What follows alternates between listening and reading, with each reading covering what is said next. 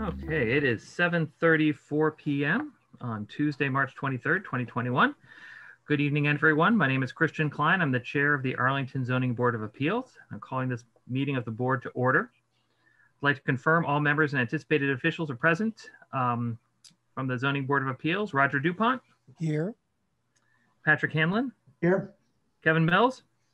Here. Aaron Ford. Here. Steve Revlak. Here. Thank you. And Sean O'Rourke is unavailable this evening. So from the town side, we have Rick Valarelli is with us. Yep. And Vincent Lee. Here. And I believe that's it from the town side. I don't think anyone else is joining us. And then appearing on behalf of 190, 192 Mystic Valley Parkway, John Pavuso. Yes, Here. sir. Fantastic. Persons appearing for 4143 Fairmont Street. Yes. Yes. Yep. Wonderful. Yes.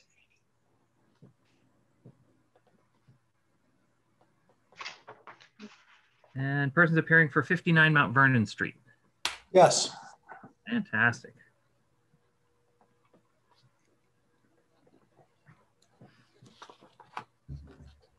Okay. This open meeting of the Arlington Zoning Board of Appeals is being conducted remotely, consistent with Governor Baker's executive order of March 12, 2020. The order suspends the requirement of the open meeting law to have all meetings in a publicly accessible physical location. Further, all members of public bodies are allowed and encouraged to participate remotely. Public bodies may meet remotely so long as reasonable public access is afforded so that the public can follow along with the deliberations of the meeting. An opportunity for public participation will be provided during the public comment period for each public hearing. For this meeting, the Arlington Zoning Board of Appeals has convened a video conference via the Zoom app with online and telephone access as listed on the agenda posted to the town's website, identifying how the public may join. This meeting is being recorded and it will be broadcast by ACMi. Please be aware that attendees are participating by a variety of means. Some attendees are participating by video conference. Other participants are participating by computer, audio, or telephone. Accordingly, please be aware that other folks may be able to see you, your screen name, or another identifier. Please take care not to share personal information. Anything you broadcast may be captured by the recording. We ask you to please maintain decorum during the meeting, including displaying an appropriate background. All supporting materials that have been provided members of this body are available on the town's website unless otherwise noted. The public is encouraged to follow along using the posted agenda. As chair, I reserve the right to take items out of order in the interest of promoting an orderly meeting. So we are starting this evening with an administrative item, which is just the approval of the minutes from the March 16th, 2021 public hearing. This item relates to an operation of the board, and as such will be conducted without discussion by the general public. The board will not take up any new business, nor will there be any introduction of new information on matters previously brought before the board. So the minutes from March 16th, 2021, those were distributed by Rick Valarelli to the board. I know I had submitted some comments. I don't know if anyone else has additional comments to provide back to Mr. Valarelli at this time. Seeing none, may I have a motion to approve the minutes? So moved. Thank you, Mr. Hanlon. Second? Second. Thank you, Mr. Mills. Quick roll call vote. Mr. DuPont? Aye. Mr. Hanlon? Aye. Mr. Mills? Aye. Mr. Ford? Aye. Mr. Revlak? Aye. The chair votes aye.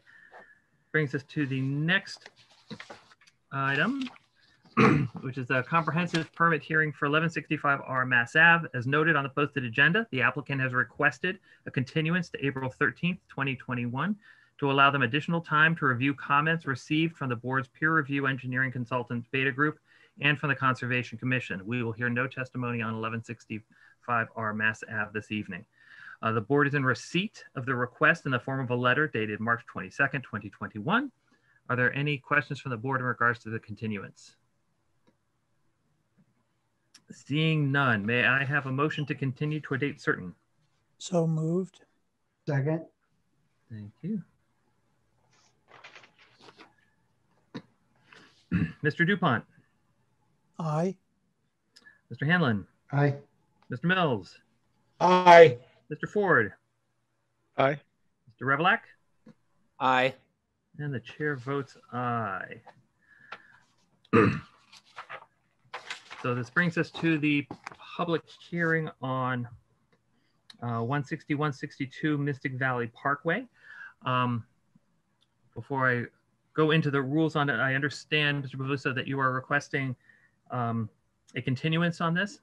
That's correct, sir. I've had some technical difficulties with my computer, and I do not have all of the documents assembled for tonight's meeting. I apologize. So okay, how much additional time do you require? April 13th would be fine if we could do that. Does the board have any objection to adding this to the April 13th? Seeing none, may I have a motion to continue to the date certain of April 13th, 2021, 7:30 So moved. Thank you, Mr. Hanlon. Second? Second. Thank you, Mr. Mills. Mr. DuPont, Aye. Mr. Hanlon, Aye. Mr. Mills, Aye. Mr. Revelak, Aye. and the chair votes aye. So we are continued on 191-92 Mystic Valley Parkway. Thank you very much. Thank you. So now turning to the first public hearing on tonight's agenda. There's some ground rules for effective and clear conduct for tonight's business. After I announce, excuse me, each agenda item, I will ask the applicants to introduce themselves and make their presentation to the board. I will then request that members of the board ask what questions they have on the proposal. After the board's questions have been answered, I will open the meeting for public comment. So at this time, the first item is somewhere in my stack of papers.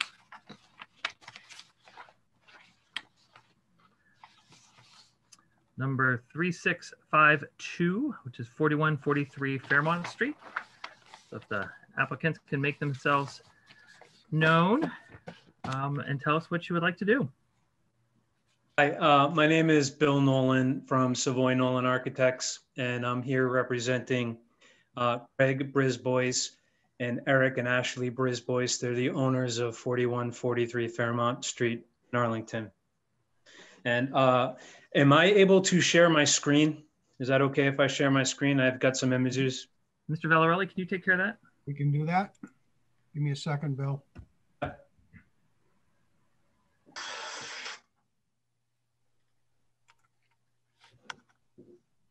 Okay, you should be good to go. Okay, great.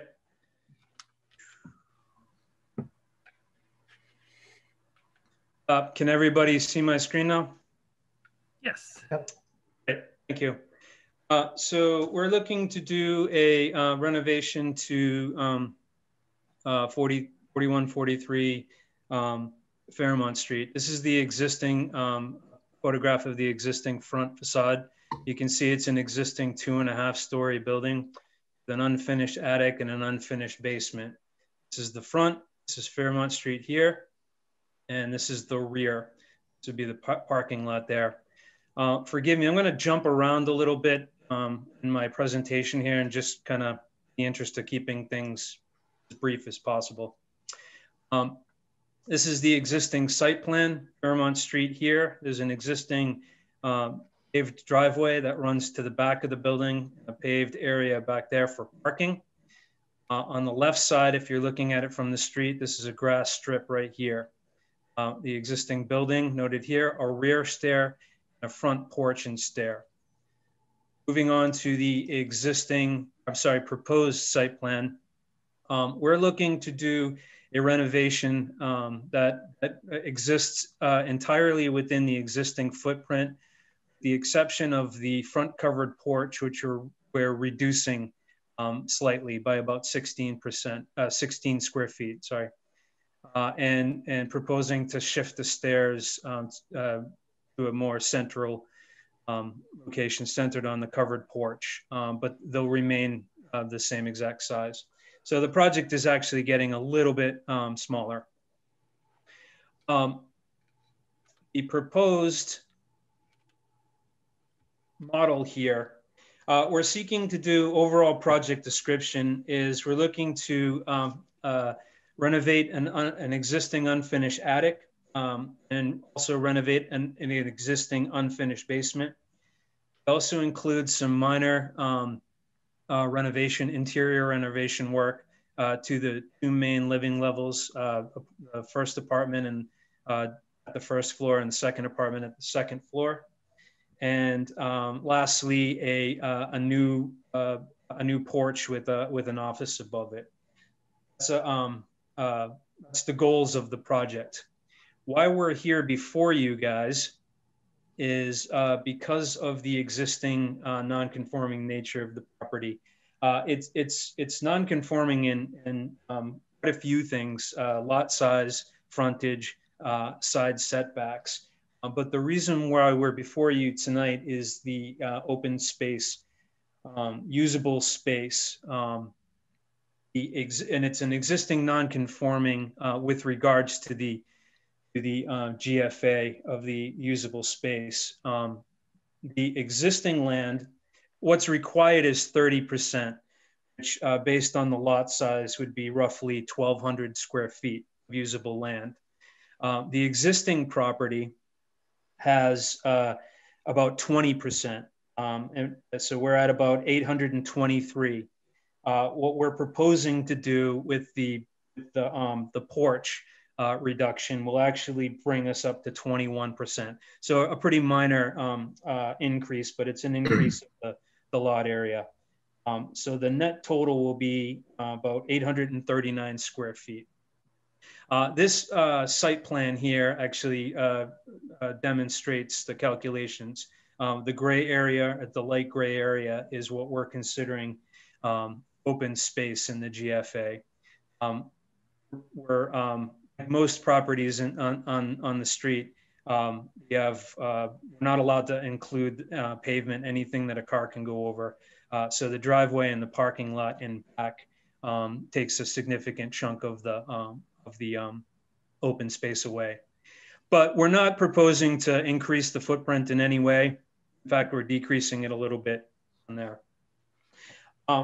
That's the reason why we're before you. That's a brief summary of what we're looking to accomplish. So I don't take too much more of your time. I'd be happy to answer any questions. Thank you, Mr. Nolan. Questions from the board?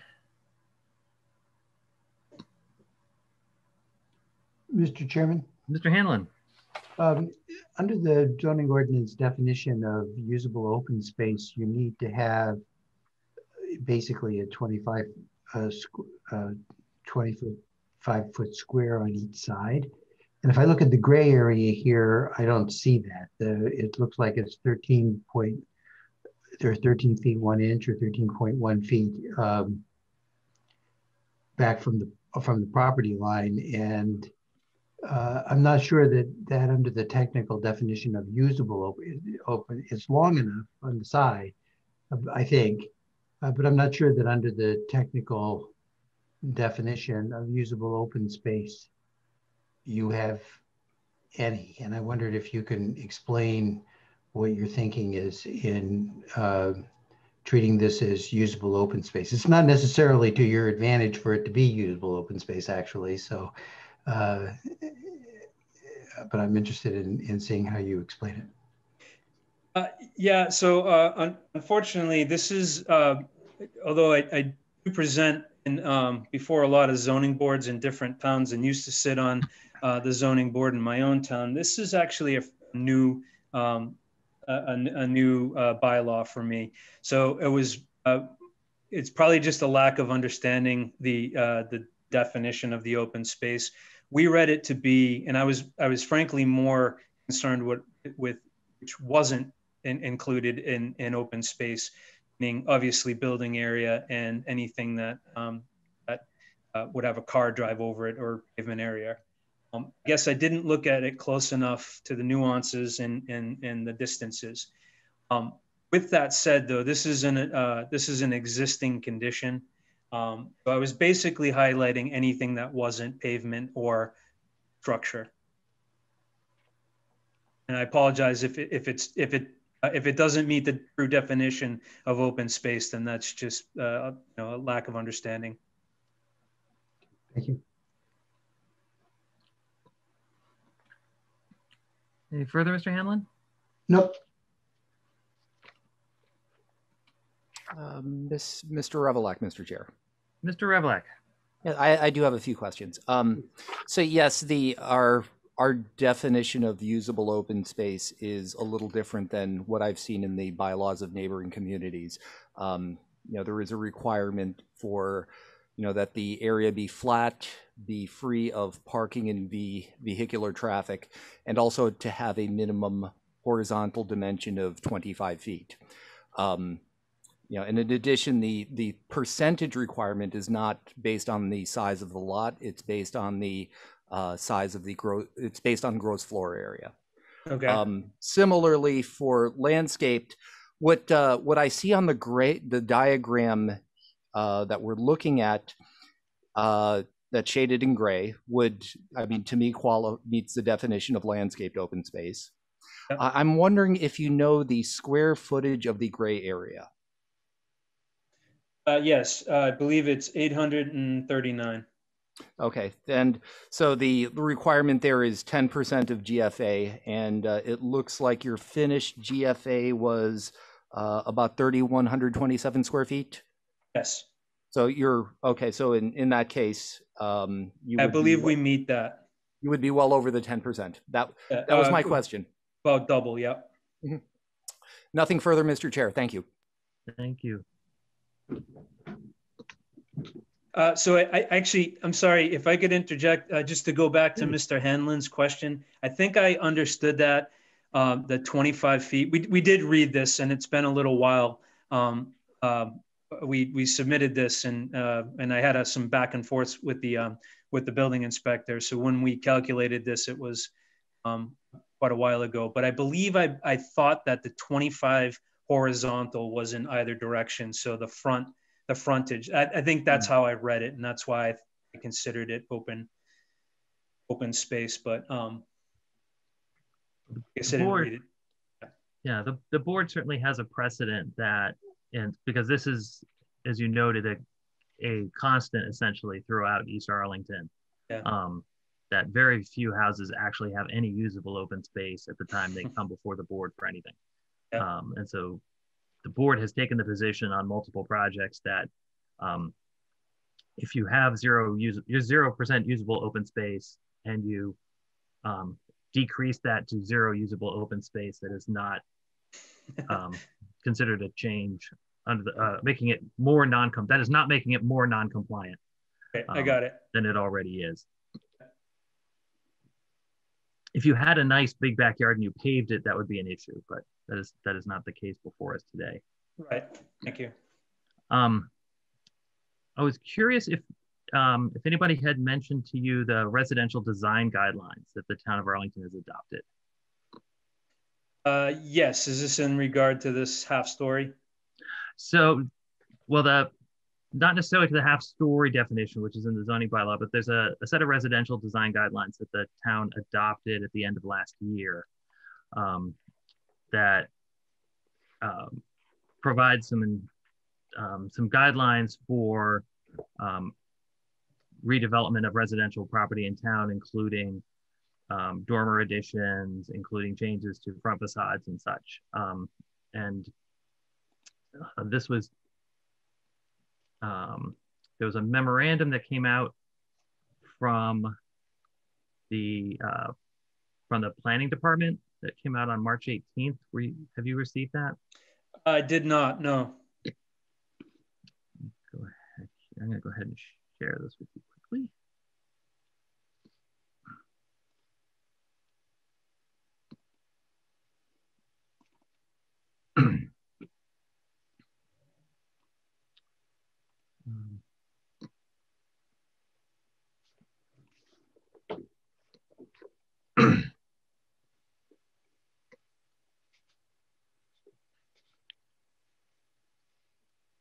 The second paragraph, I think you have addressed through some additional documentation that was presented to the board today.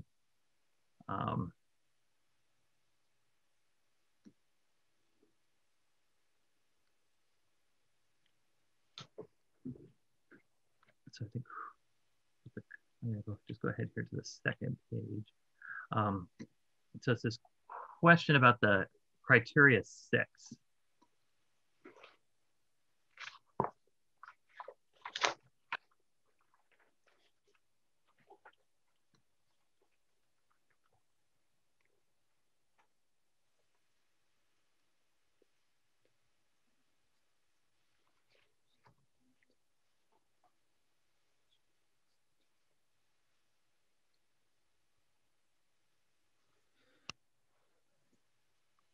Okay, so if I understand that correctly, we're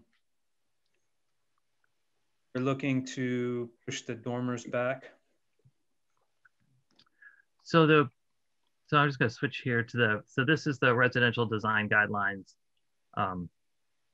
document from the town, and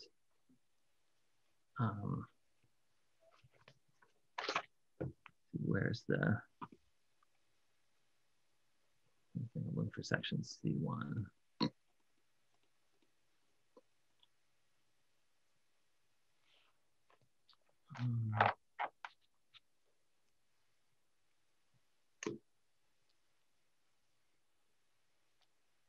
Something on here about the massing of dormers and roof elements. That's what I'm looking for. So one of the things the town is looking to do is to sort of reduce some of the overall massing of third-story additions, particularly ones that give the building more of a 3-story feel than a 2.5-story feel.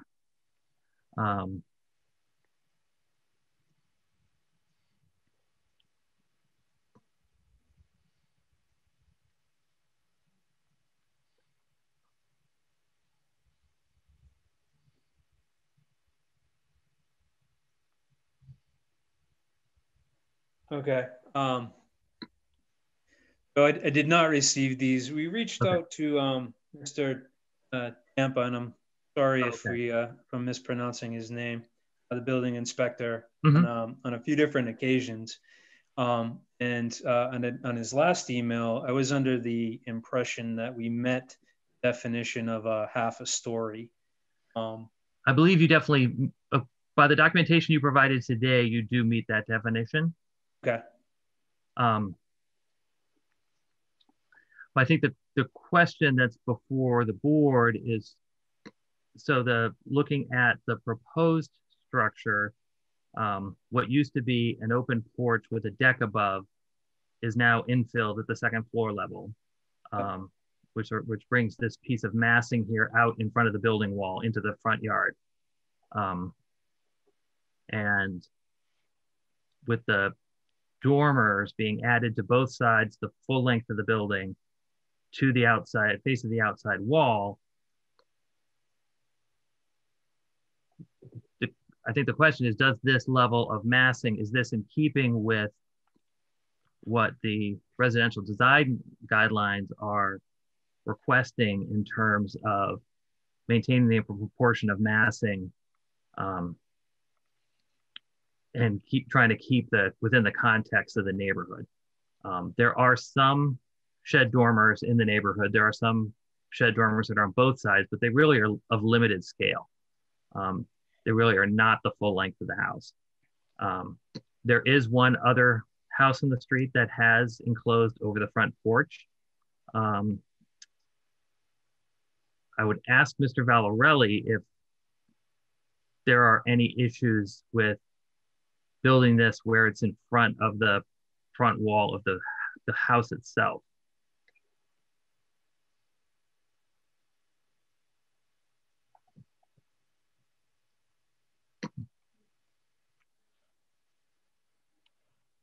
Mr. Valarelli? Hi, sorry, Mr. Chairman, I was muted. So if he's building on the original footprint of that front porch, then he's okay to go to second floor. Okay. And if he's expanding it, he is not.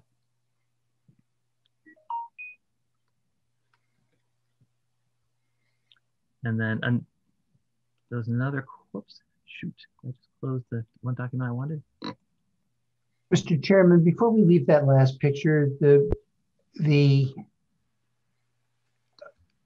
report, yeah, I wanted to sort of, one of the things that the planning department report does is suggest aligning the windows on the dormer with the windows of the house. Mm-hmm. And that's something that we haven't talked about before either, but that also is one. Would they recommend doing that or moving the dormers back some from the side? And I think that I'd like to hear what Mr. Nolan says about that recommendation. Yeah, no, I agree. Actually, I agree 100%. I'm sorry, if we could go back to the that elevation, I could show it on my screen. But yeah, that one. We can certainly align those windows. They appear to be off about a foot. I don't think that's it's too difficult to organize that so that they can stack above the windows. That's an easy fix. Looking at the side southwest elevation, we could take another pass at walking around the building. I believe the ones in the front do align or complement.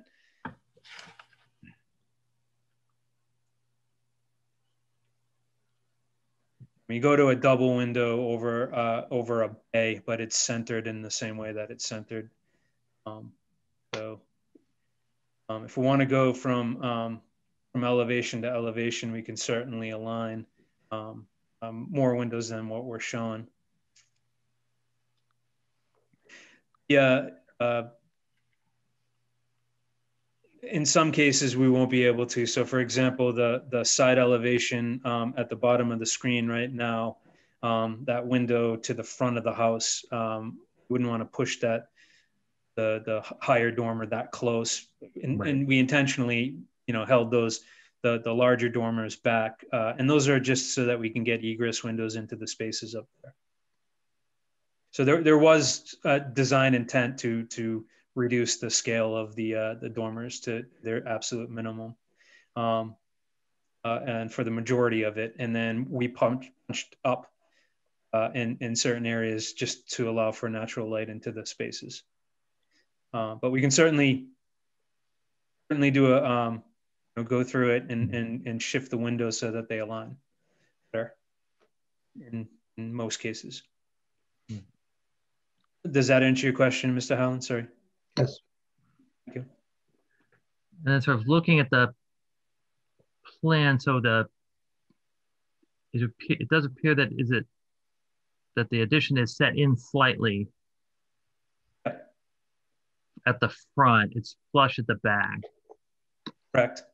Okay. I would think that the front would be more important to Absolutely. Get it. We could certainly push that back a little further if the board has a specific dimension in mind, and we certainly entertain that. Okay.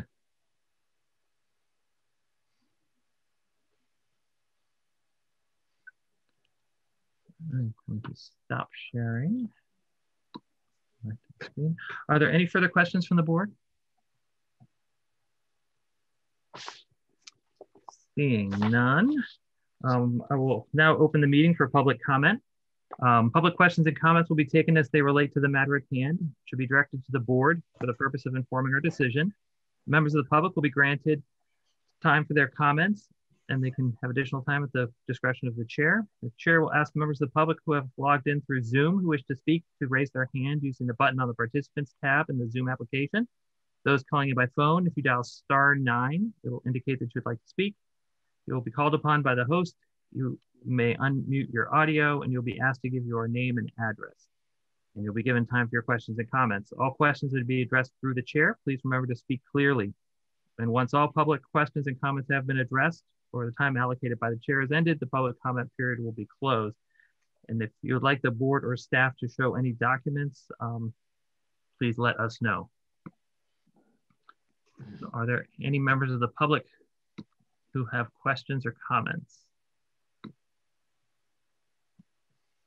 Over here, I see Mr. Seltzer's waving his hand. Mr. Seltzer. Thank you, Mr. Chairman. Don Seltzer, Irving Street. I'd like to call the board's attention to section 5.3.9 of the bylaw, projections into minimum yards. From my reading of it, it seems that section B of that says that the existing unenclosed steps in the front are perfectly acceptable, but C would suggest that putting in a second story addition that projects further into the front yard setback area would not be allowed. Thank you, Mr. Seltzer. Mr. Valarelli, I know this question has come before the board before as well. My understanding is that this is because there's an existing porch that has an existing foundation, that is the point that the building department considers the start of the front yard for the purposes of construction. Is that correct?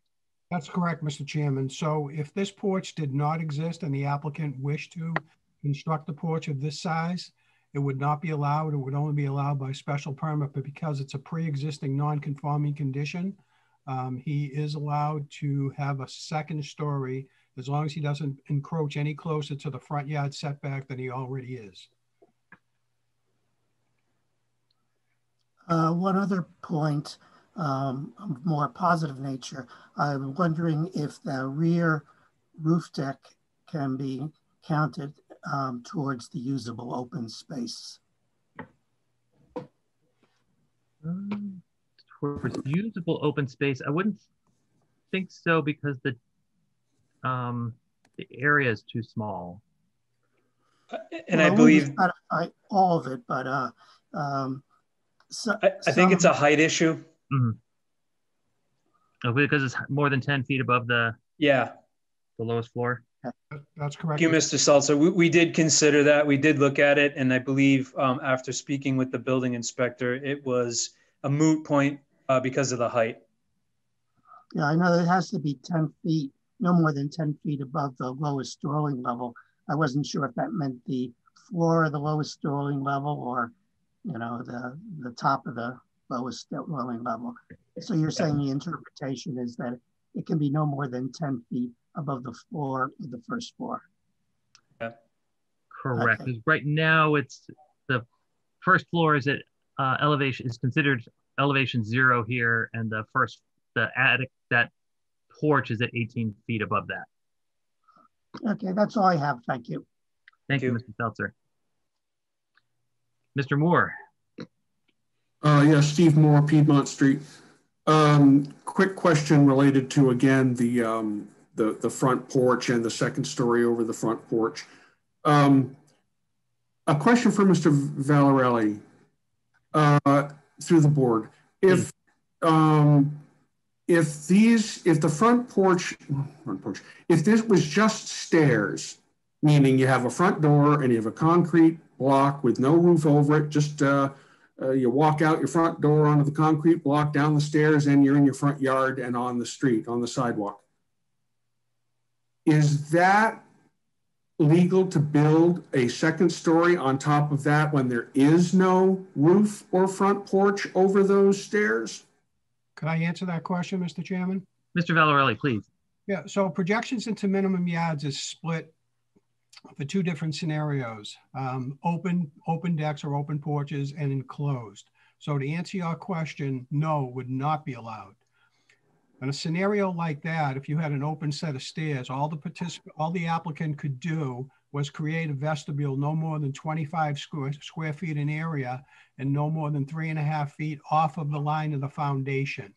In this case, it's a little different because we're talking about a pre-existing structure that exceeds 25 square feet and is clearly within the front yard setback. So in the eyes of the building department, they are not becoming any more non-conforming by adding a second level to that. That's always been allowed. Does that answer your question, Mr. Moore? Yes, I believe so. I would direct Mr. Valarelli's attention to what's going up on Hibbert Street near the small park, which is within 2 feet of the front sidewalk, and they've built a second story over what had been merely exposed stairs, no porch, no roof. Anyway, thank you. Thank you, Mr. Moore. That should be brought to the attention of Inspectional Services, Mr. Moore. Say again. Okay, thank you. Yes, thank you. Any further public comment on this matter? Let's quickly scan through the pictures, see if there's anybody waving. I see nobody waving. I see no raised hands. The public comment for this hearing will be closed.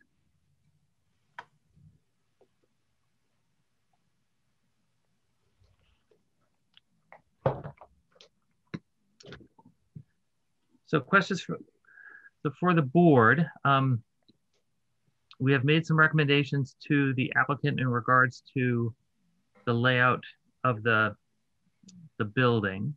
I guess the question for the board is, do we feel confident in making a decision this evening, or do we wish to continue to allow the applicant time to make revisions to the attic floor as we had discussed?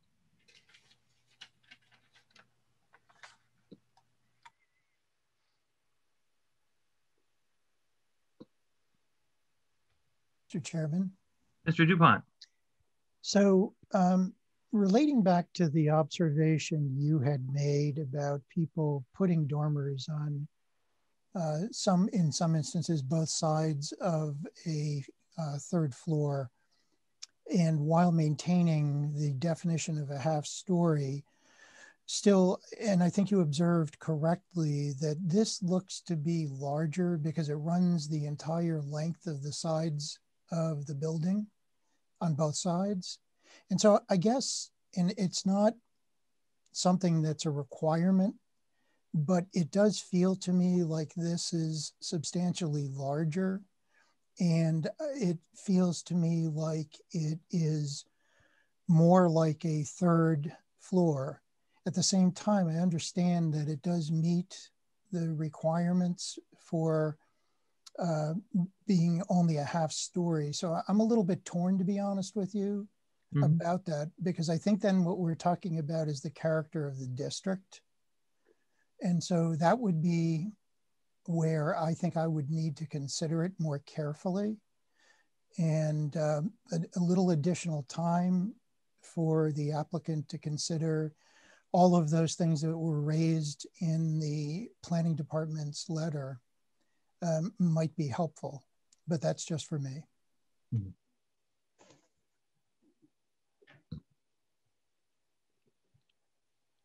Other comments from the board?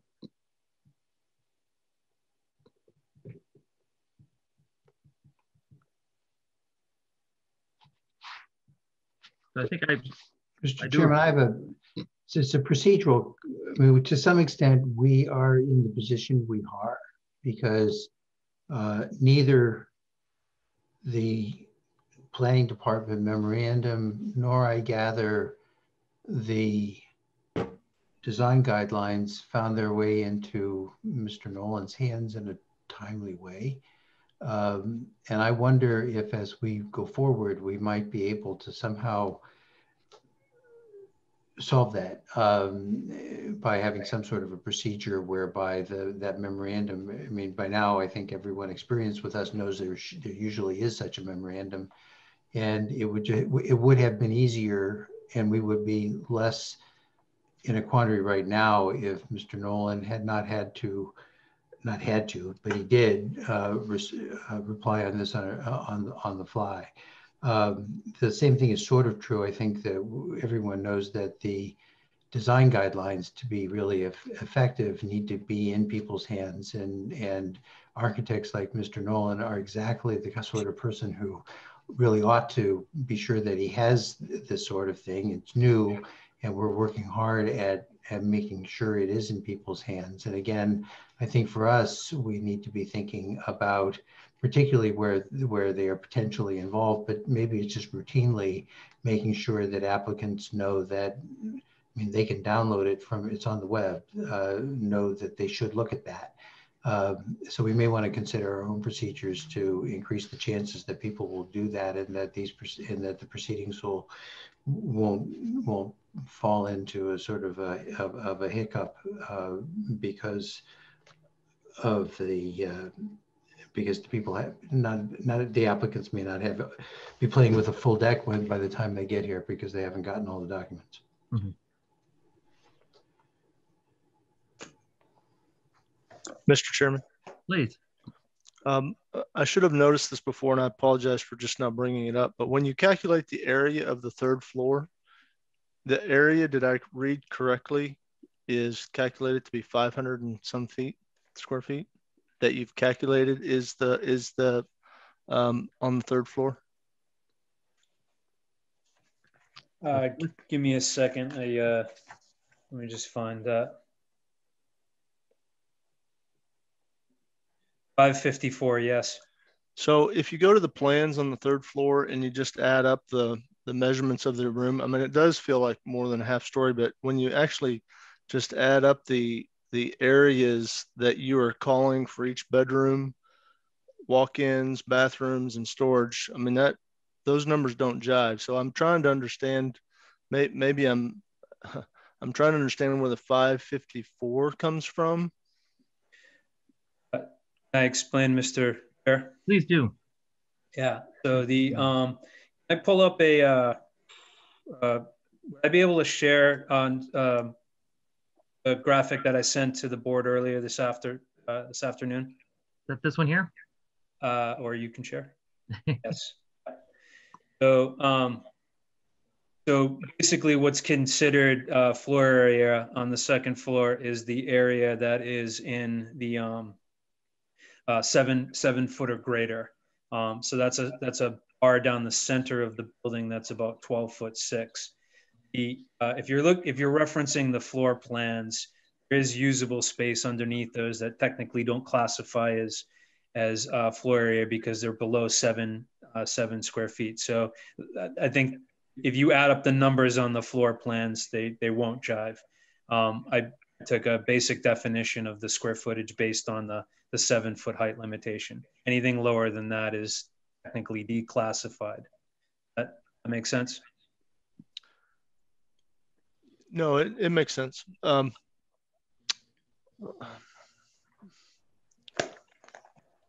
Yeah, it makes sense. I think maybe it just lends to the credence that this does, when you look at the elevations on the dormers, how they pop up, you know, it doesn't feel like a 2.5 story, where I understand how technically you're arriving at the 2.5 story by the area of, by using the ceiling height of 7 feet and not counting the area beyond that. But practically speaking, you're using all of that space. So,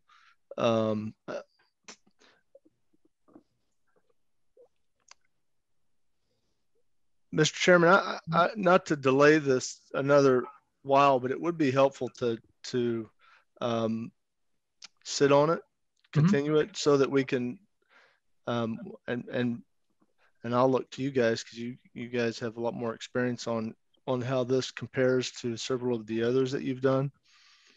But it would be nice to at least have a chance to sit on it and compare that the fact that it's a practical thing versus a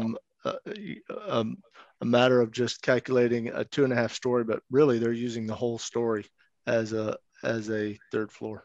Yeah. Mr. Chairman? Yes, please. It seems to me that we have to recognize that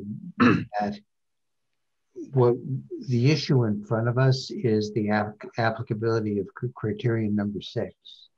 The zoning bylaw has been met here, or at least I'm assuming that it has been met. And so the question is whether or not this design and this use would adversely affect the integrity or character of the zoning district. And as a practical matter, I would like, in order to come to a conclusion that it would, knowing what the massing is by itself wouldn't necessarily be dispositive for me. The key is what happens in the area. And my understanding is that this is not an established pattern yet on Fairmont Street, but we know that it is a pattern that exists throughout the neighborhood. And one relevant factor that I'm sure that we all are going to need to look at in order to figure out what we think about this massing issue is how it relates to the prevailing pattern that already exists in the neighborhood. If everybody is doing this, then the fact that it seems like it's large massing may not matter very much because it does meet the statutory requirement. On the other hand, if this is out of scale with what has already been introduced into the neighborhood, it introduces a separate set of questions.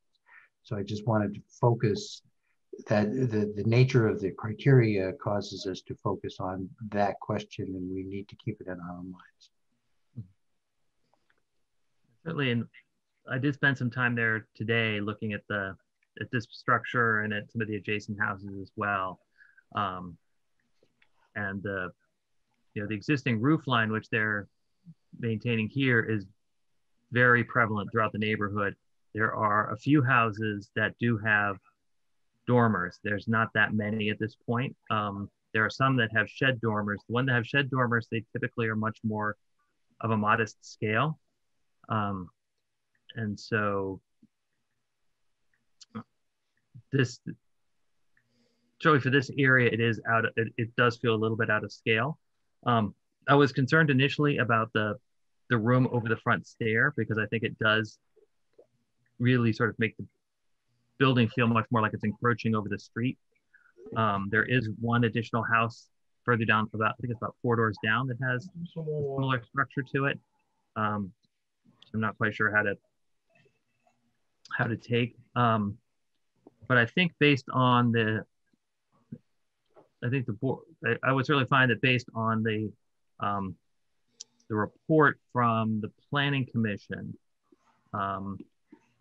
with regards to the massing and with regards to the alignments on the excuse me, on the side elevations and such, I think it would be worthwhile to have the applicant take a look at this memorandum from the town and the residential design guidelines, and to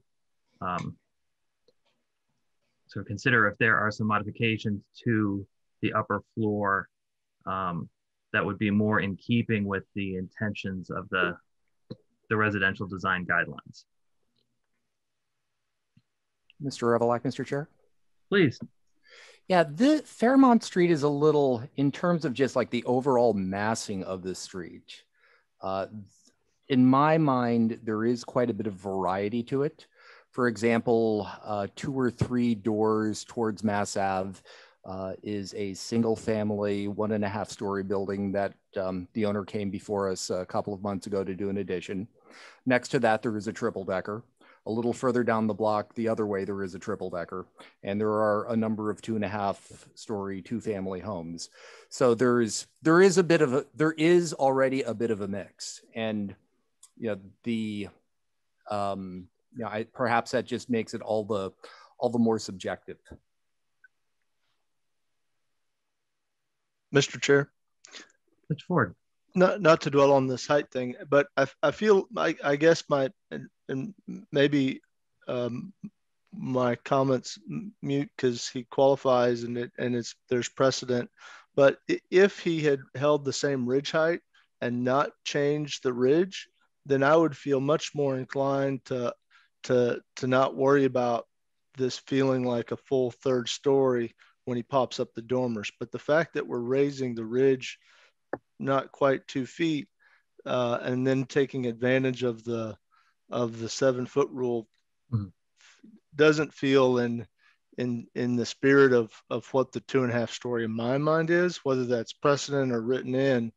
That's the part that feels like it's being turned into a full 3rd story. So let me ask Mr. Nolan, have you raised the ridge height on the? Give me 1 second. I know we're well within the maximum height limitation in any case. So we're about a couple feet below what the maximum ridge height is. It appeared from the way it was drawn that it was the front, essentially the front building wall was the same as at the start. Yeah, I mean, we're going from a hipped roof to a gable roof, so that's gonna add just aesthetically, it adds more volume to the face of it. Because in the existing building, it's tailing away. There's a small dormer in the front, where this is now a gable. I'm sorry, I'm reading it, Mr. Chair. It's on item 16. It says height of 30.75 going to 32.5. Oh, I see. Okay. Okay, so yes, I guess we are. However, it is, I'd like to just point out that we're well within the maximum height limitation.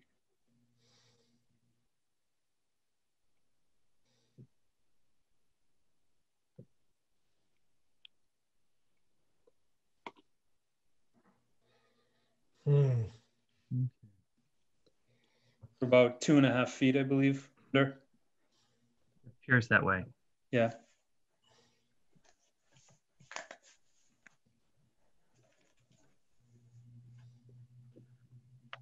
Some of that has to do with so it becomes even more of a challenge with today's construction with the energy, trying to meet the energy codes.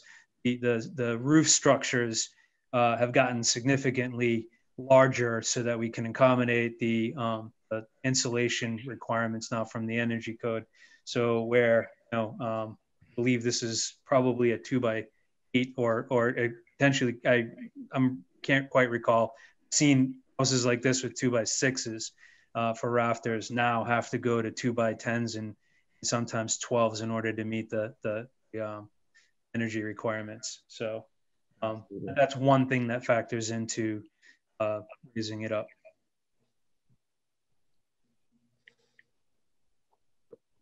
Okay, so we're turning back to the board. If I'm reading the board correctly, it sort of sounds like we're looking for some additional work on behalf of the applicant before we're ready to make a decision. Is there any member of the board who feels we ought to, excuse me, is there anyone who feels we should not continue on this item? Seeing none.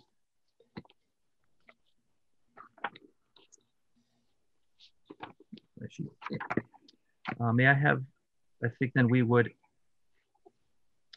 ask to continue and ask Mr. Valarelli if he can provide the applicant with a copy of the memorandum from the planning department and a copy of the residential design guidelines, which are available from the planning department's website. I most certainly will, Mr. Chairman. I'll do that right away. Thank you, sir. May I have a motion to continue? Motion to continue. Discuss it. I'm sorry, go ahead, Mr. Mills. Motion to continue. Do we need to continue to a date certain?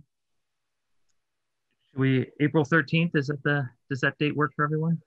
Is that the next available meeting?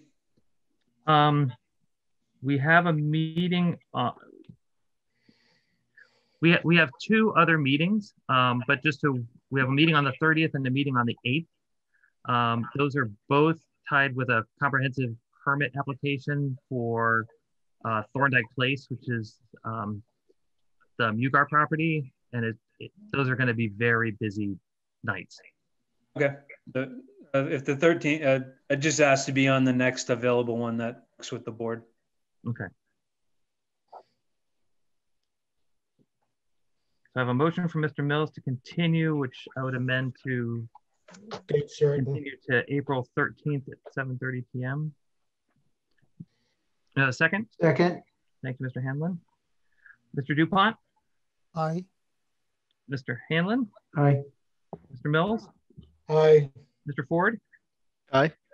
And chair votes aye. So we will continue that to April 13th. Thank you very much for coming in this evening. Thank you. And then the next item on our agenda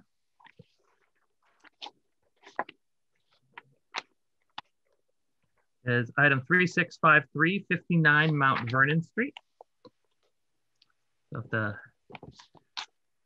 Whitney, if you can introduce your project, please. Hello, Mr. Chairman. Thank you, members of the board. I'm David Whitney. I'm the architect working on this project with the homeowners, Matt Pappas and Mona Scrofano. They're hiding here on the screen as well. They own a beautiful house at 59 Mount Vernon Street with a very large lot. Zoning allows 2 units on the property, and so we'd like to expand their house to add another unit. We've submitted drawings, we've submitted calculations. I think we comply in every way with the zoning bylaws, except for the fact that the area of the proposed addition is greater than 750 square feet. So we're here to seek a special permit that is required. Thank you. I will go ahead and pull up the plan.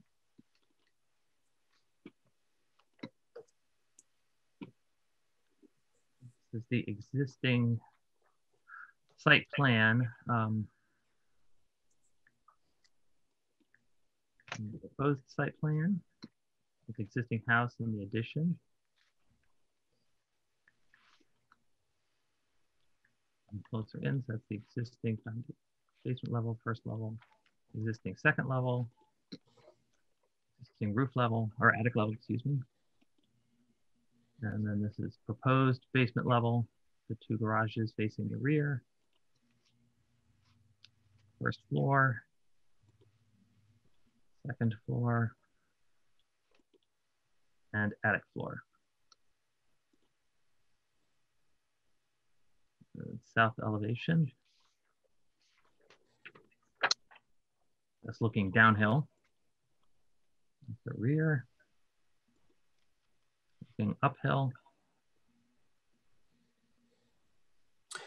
Mr. Klein, let me note that the directions on the elevations don't reflect reality. They're conventional, which north is up on the page. And I didn't include the front street side elevation because the work will be invisible from there. Thank you.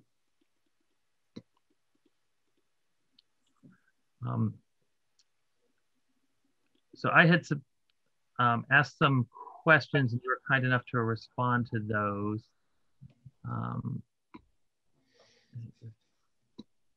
Just these questions here about open space. So on the site plan, so this is the existing site plan.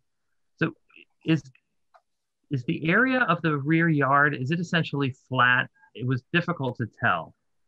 It's you see there's a large paved area there. The area beyond that is relatively flat, but sunken. It's lower than the existing paved area. Okay. Is the area of the rear yard flat enough to comply with the requirements of usable open space? Yes. Okay.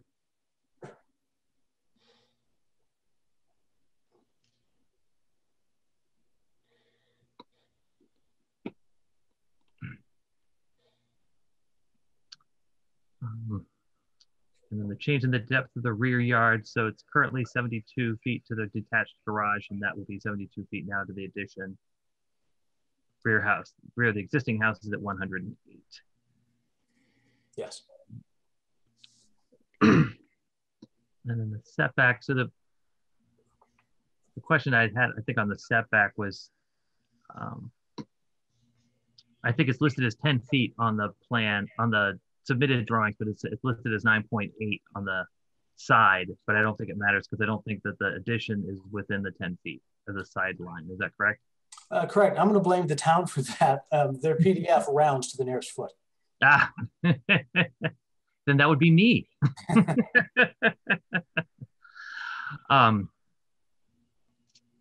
The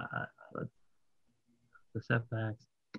How much of the rear yard needs to be paved to provide access to the rear facing garage? So you had indicated that, oops, that's the one.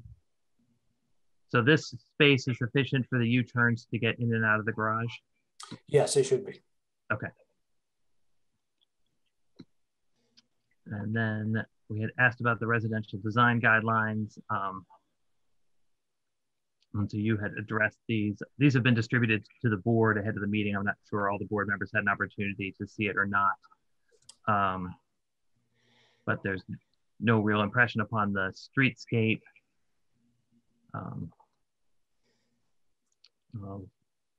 Using materials and details that are existing, conforming to the rhythm of the streetscape, matches existing materials, details, window configurations, etc.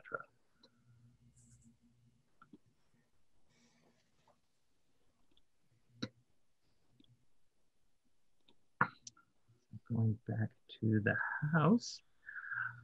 I will stop the share here. Are there questions from the board? Mr. Revelak. Just a few questions, Mr. Chair. Please. When I took a ride by this weekend, and it looks, I see the retaining wall noted on the plans, and it looks like the rear yard drops off after the retaining wall. And the retaining wall, it seems like, I forget which sheet it mentioned it, but the retaining wall is coming out?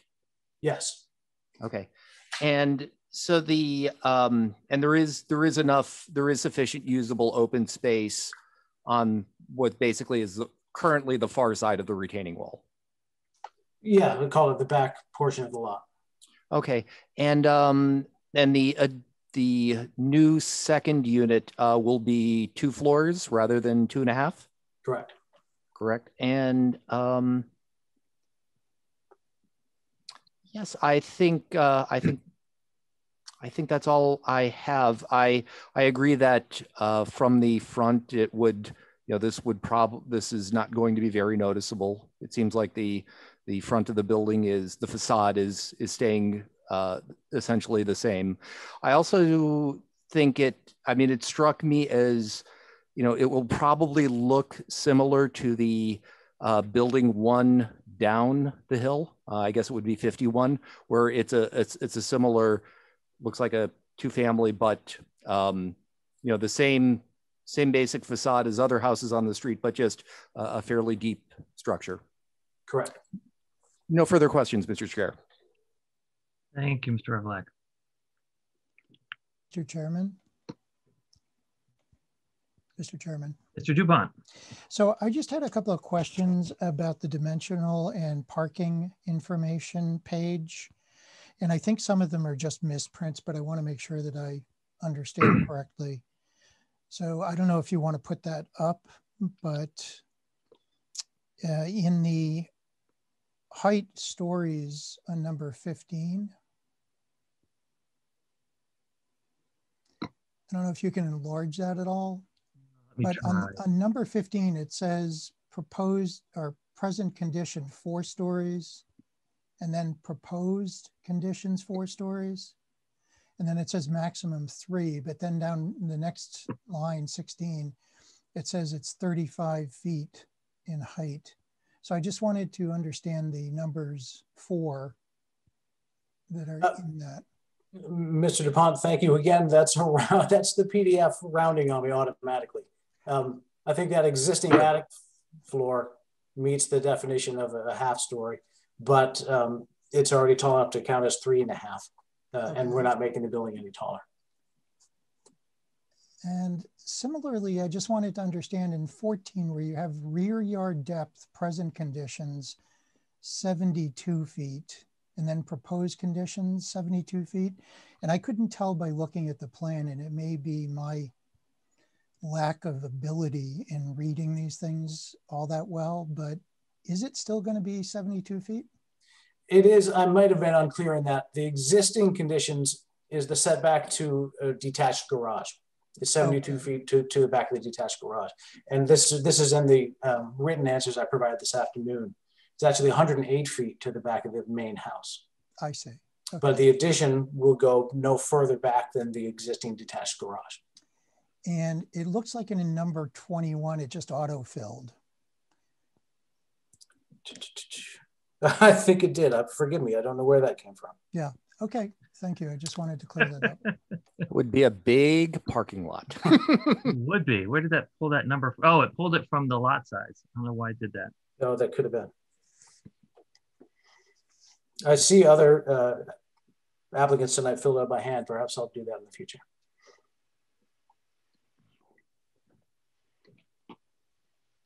Well, at a minimum, it looks like I need to edit this form to get it to work correctly.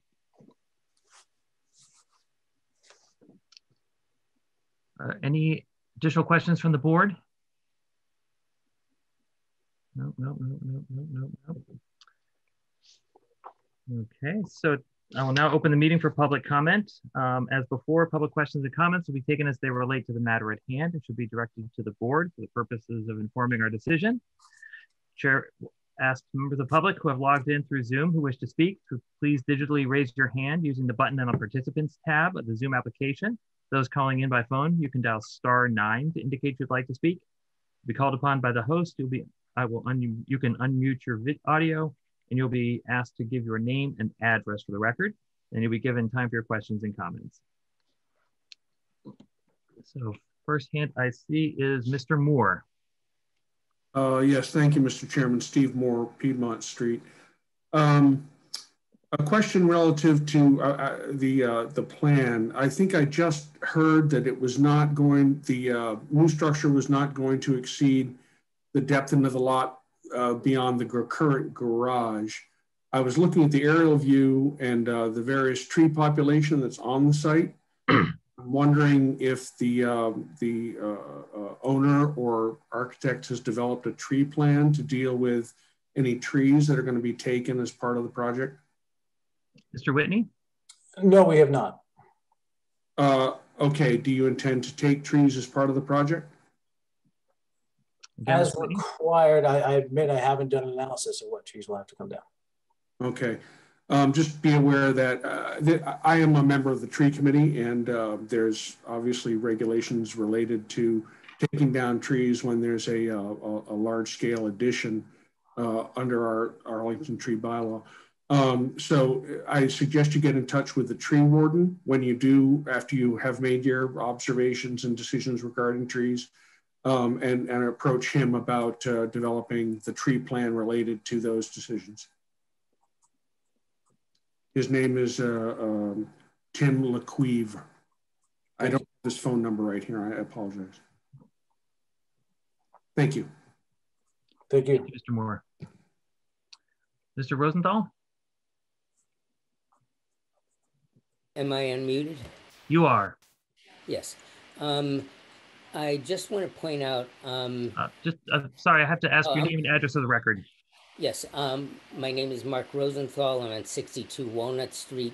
This is the house directly in back of my house. Now, there was mention of the house downhill immediately next door, that house is just like what's being proposed. I want to point out that what's typical in an Arlington R2 district is basically a house with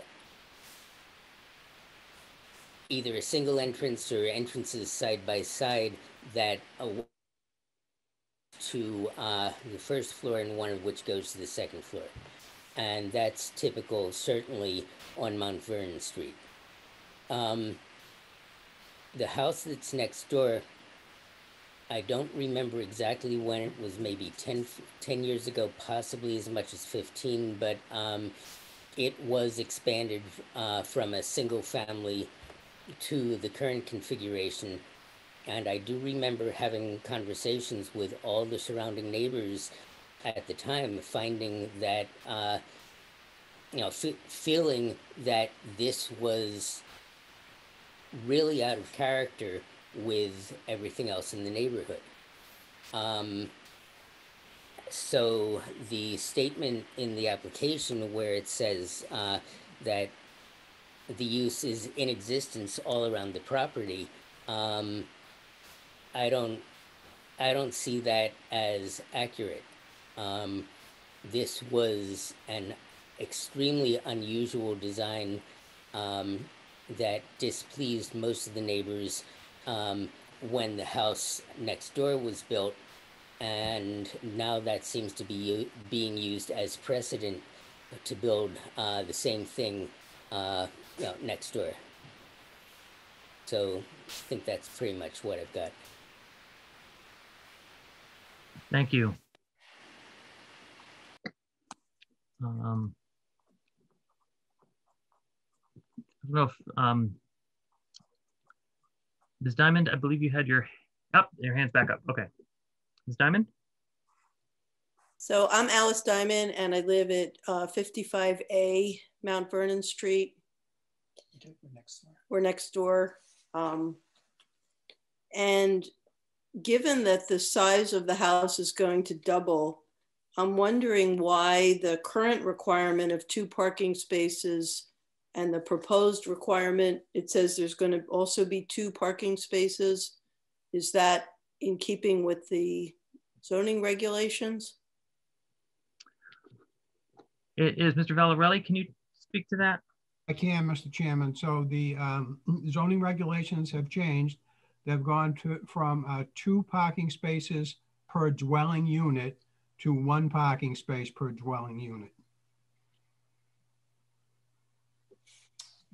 Okay, well, I just want to comment that this is like a unit with about 8 bedrooms with 2 parking spaces. It just seems kind of questionable to me. Mr. Chairman, can I respond? Yes, Mr. Whitney. Perhaps Mr. Valarelli can help me, or anyone can help me. I can't find a good definition of parking spaces on a typical residential driveway or scenario in the zoning bylaws. I know for commercial parking lots, they're very strictly and well defined. I'm not sure what to call them in a driveway, garage situation. I know we can fit more cars than 1 per unit, but since 1 per unit is required, that's what I listed on the table. Can I answer that question, Mr. Chairman? Yes, Mr. Valarelli. Well, Mr. Whitney, I can send you those sections, what's applicable to especially what you're proposing. Thank you.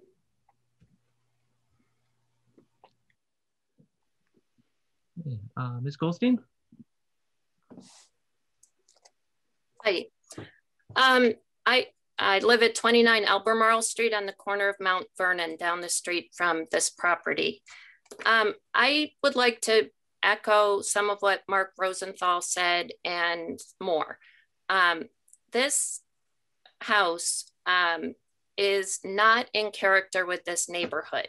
And just because there's a front that will look the same along the street doesn't mean that this design is prevalent in this neighborhood at all. And to me, it is not at all in keeping with the character of the district. And I think Mark Rosenthal is correct that the house next door at 55 is an unusual and very large structure built one house behind the other, which you can see from the street. You see that large, long, double house from the street. So for people to say that this house, you wouldn't see this from the street, I don't know that that's true. And this, I really feel like this is a misnomer to call this an addition. This is a large massing stuck on behind a house. And I'm concerned that this part of Mount Vernon Street has several large, long lots.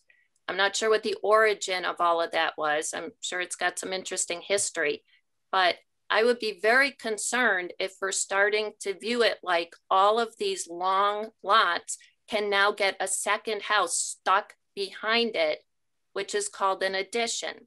So I think this really needs a lot more thought. And, you know, there have been several things that have been brought up just now where there's no consideration of a tree plan. The architect didn't know what the definition of the parking spaces were. Some of these numbers on the sheets were not correct. Mr. Klein, you apparently had questions that you sought answers to that I don't think were publicly available for the rest of us to see what those were. I think this really needs to be rethought. And I definitely don't think that the fact that 55 has a second house built behind it means that we can now just build second houses behind the first ones. I don't know if there's an architectural term for this, but I think it's of concern. Thank you for that. As far as the difficulty in navigating the form, I will take some credit for that. Being the one who created the PDF form myself, so I will take a look at it and get that. See if I can figure out what went wrong with that and see if I can get that repaired. And then the additional questions that I had posed to the applicant, those were posted today to the agenda, but they did come in late this afternoon. So I know they were not posted timely.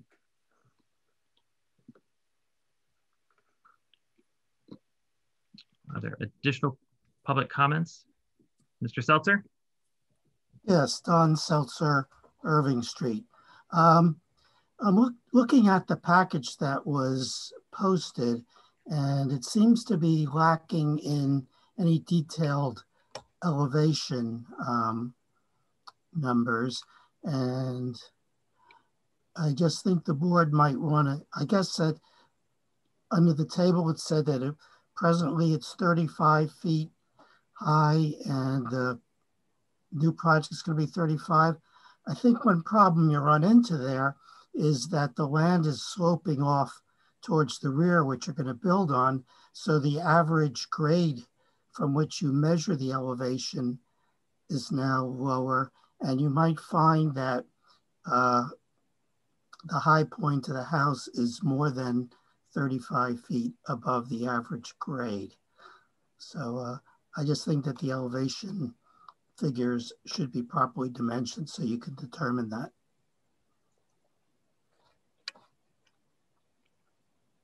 So Mr. Valarelli, in terms of with an addition of this type, the height of the building is average over the entire structure, not just the addition. Is that correct? That is correct. Okay. Because similarly, the question would be with the increased exposure of the basement level, does that now count as a story? So again, Mr. Chairman, this is the applicant's first step. He still has a whole list of other things to comply with that will not require board permission. It'll either require that he adjust the plans accordingly to meet the zoning bylaw. Otherwise, he's going to be back before you. So tonight, I think he just has to, his hurdle is the addition. The large addition exceeds 750 square feet, a host of other things, too numerous to mention, such as the tree warden, stormwater mitigation, height of the building, all of that other dimensional and density stuff has to comply. Thank you, Mr. Valarelli.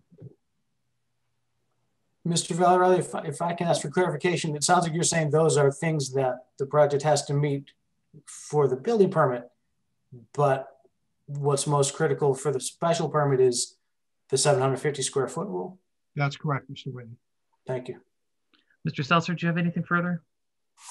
No, I just want to suggest that he probably does meet the parking requirement easily because all of that driveway beyond the front yard counts as off-space parking too. So that along with the 2 garage spaces, and they could probably park 6 or 7, 8 cars in legal off-street spots.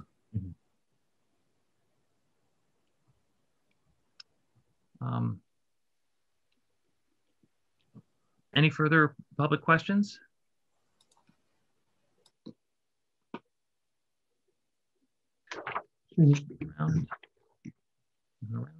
Seeing none. Mr. Klein, may I ask, is there a term for this type of development of sticking a second house behind a first house? Well, the format of having 2 houses side by side, this is considered a duplex, I believe, Mr. Valarelli, is that correct? That's correct, Mr. Chairman. And is this addressed in the residential design guidelines? I see that they have things about additions, but I don't see anything about sticking a second house behind a first house. I didn't see anything specific to that. They speak a lot about things that are immediately adjacent to the street, and sort of that kind of massing, and the location of garages and open space, and sort of at the front and running between properties. But there's not a lot in here with regard to rear yards. Mr. Chair? Mr. Revelak. I mean, one of the things that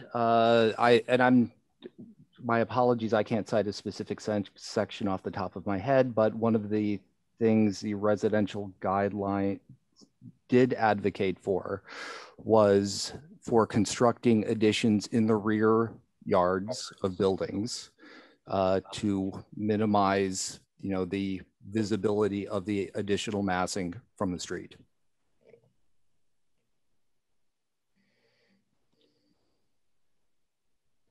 Thank you, Mr. Chair. You're welcome.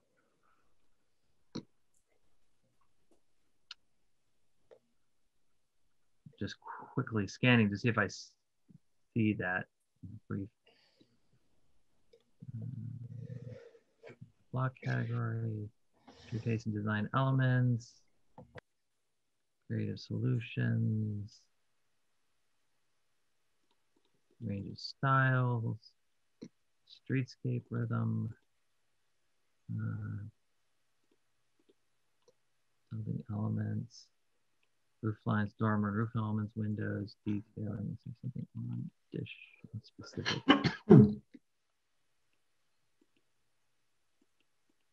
Yeah, unfortunately, I'm not finding something readily. Well, again, I would say that I find this not in character with this neighborhood at all. And I think it is something that needs to be addressed by design guidelines.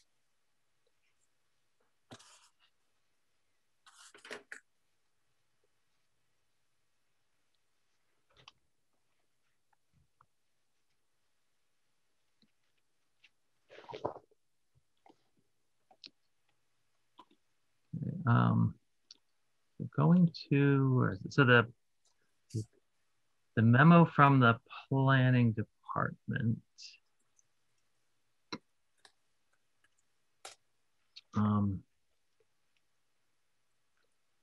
Sort of note that the proposal substantially increased the structure's massing. The addition will be completely within the rear yard of the property.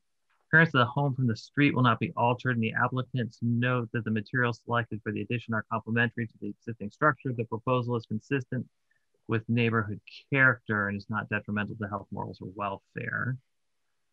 It's a finding from the planning department. Then the recommendations need a determination from the engineering division regarding stormwater runoff. Mr. Chairman? Oh, 1 second, just flipping through here. Then they mentioned a related document, related application, which is 20 Beacon Street, which was approved January of 2020. Who is it who had? Sorry, that was Whitney. Regarding the stormwater runoff, I just wanted to confirm that we absolutely understand that as a requirement and plan to do that as part of the general building permit application. Thank you. Anything further, Ms. Goldstein?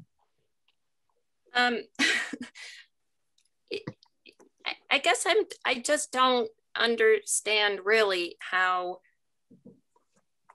if there are zoning guidelines about the size of an addition, and this is like doubling the size of this house and creating a second house, I guess I'm just not sure how this is viewed as, just within the character of the neighborhood and the district, and ideas for not massing. This seems like a large massing, even though it's behind the house. Behind the house, which the house next to it also has a large massing behind it, which you can see from the street. And like what Mr. Rosenthal said before, it sounds like he has more to say. Just because it was allowed 15 years ago doesn't mean every lot on Mount Vernon Street should now get backfilled like that. That's my concern. Mr. Chairman. Yes, sir, Mr. Ford. Maybe one of the questions that we can help answer, and I would look to you board members, because I have a similar question, which that might help Ms. Goldstein and the others understand why this might be allowed. What is the intent of this zoning bylaw that limits the as of right addition to 750 square feet?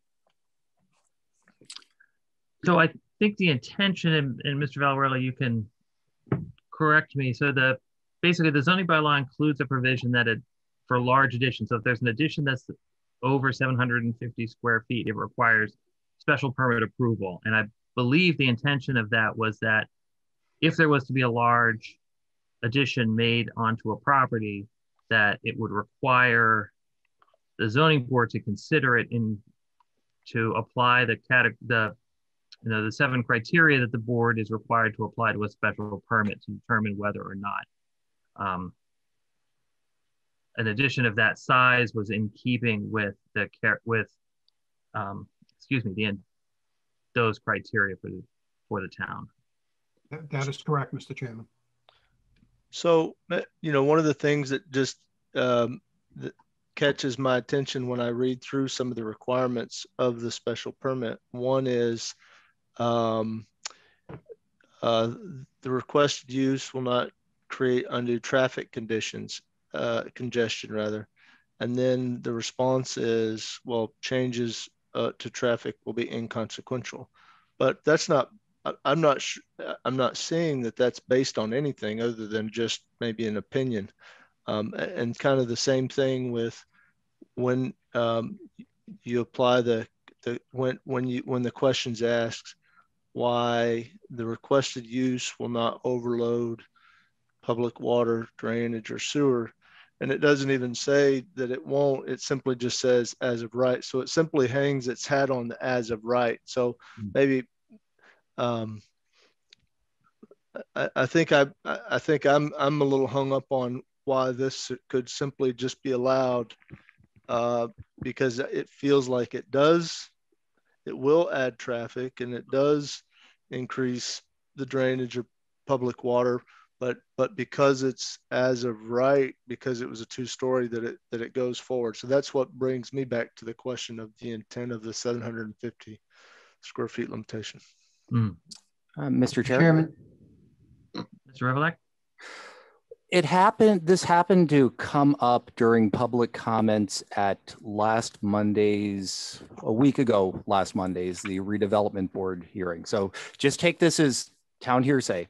But apparently back in the 70s, there was a member of the Arlington Select Board. Someone put a big addition next to his house. His next door neighbor put on a large addition. The select board member didn't like it. And soon afterwards, we added a special permit requirement for large additions. So if that's probably a more direct answer. Again, this is hearsay during the public comment section of a redevelopment board meeting, but there you have it. Mr. Chairman? Yes, Mr. Hanlon. I have a comment, but first I'd like to ask a question to Mr. Valarelli. If the property owner here were to decide that instead of putting an addition on the property, he would raise the property, and as I understand it, this is a conforming lot, and so you're not dealing with any of the limitations we've talked about in some other cases. If they just raised the house that was currently there and built a house that was essentially the same as the one that he is proposing now, could he do that by right? He could not, Mr. Hanlon, as the property only contains 49.22 feet of frontage. So by today's bylaw, he would need 60 feet of frontage. So it's a non-conforming lot. That's correct. He does have the area. He does not have the frontage. I see. Okay. Mr. Chairman, I don't think that the way in which the zoning ordinance is set up in terms of additions, it may be helpful just to look at it the other way around. If it's under 750 feet, then it doesn't pose any change that needs to come before us. If it's over that, it doesn't mean that there's anything illegal, or indeed even that there is a presumption against it. It just means that we apply the criteria that that are written into section 3.3 of the bylaw, which is what we have here.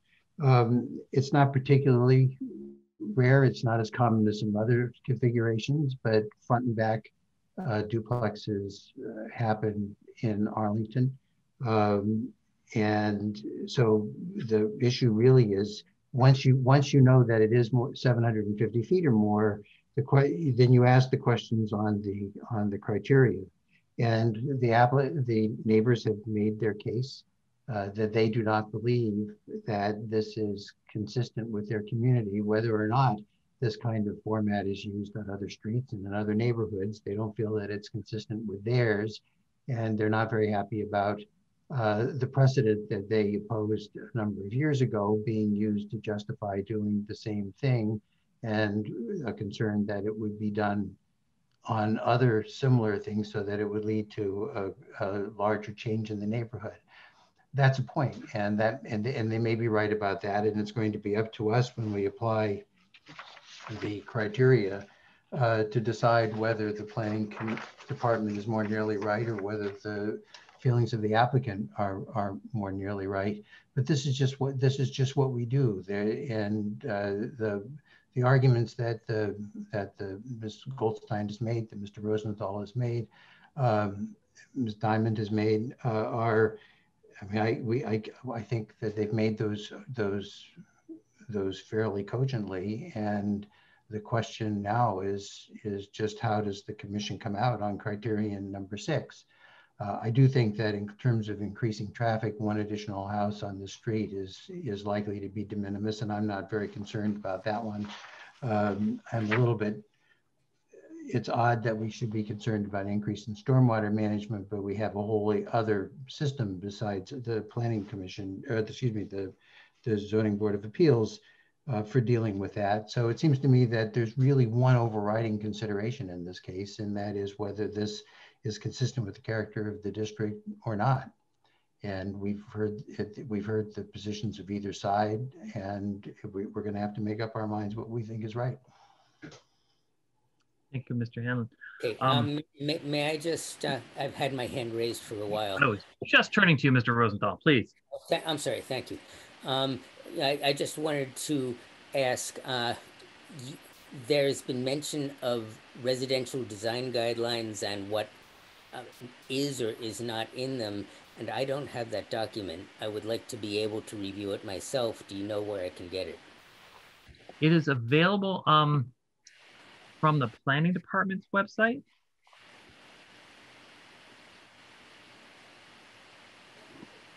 Okay. All right, thank you. Certainly. Yes, the document ID number is 54518. Yes. I'm sorry, could you repeat that document ID number? Sure, it's 54518. Thank you.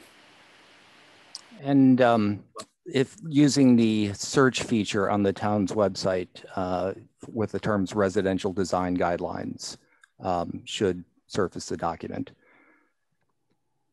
So, Mr. Chair? Mr. Revelak.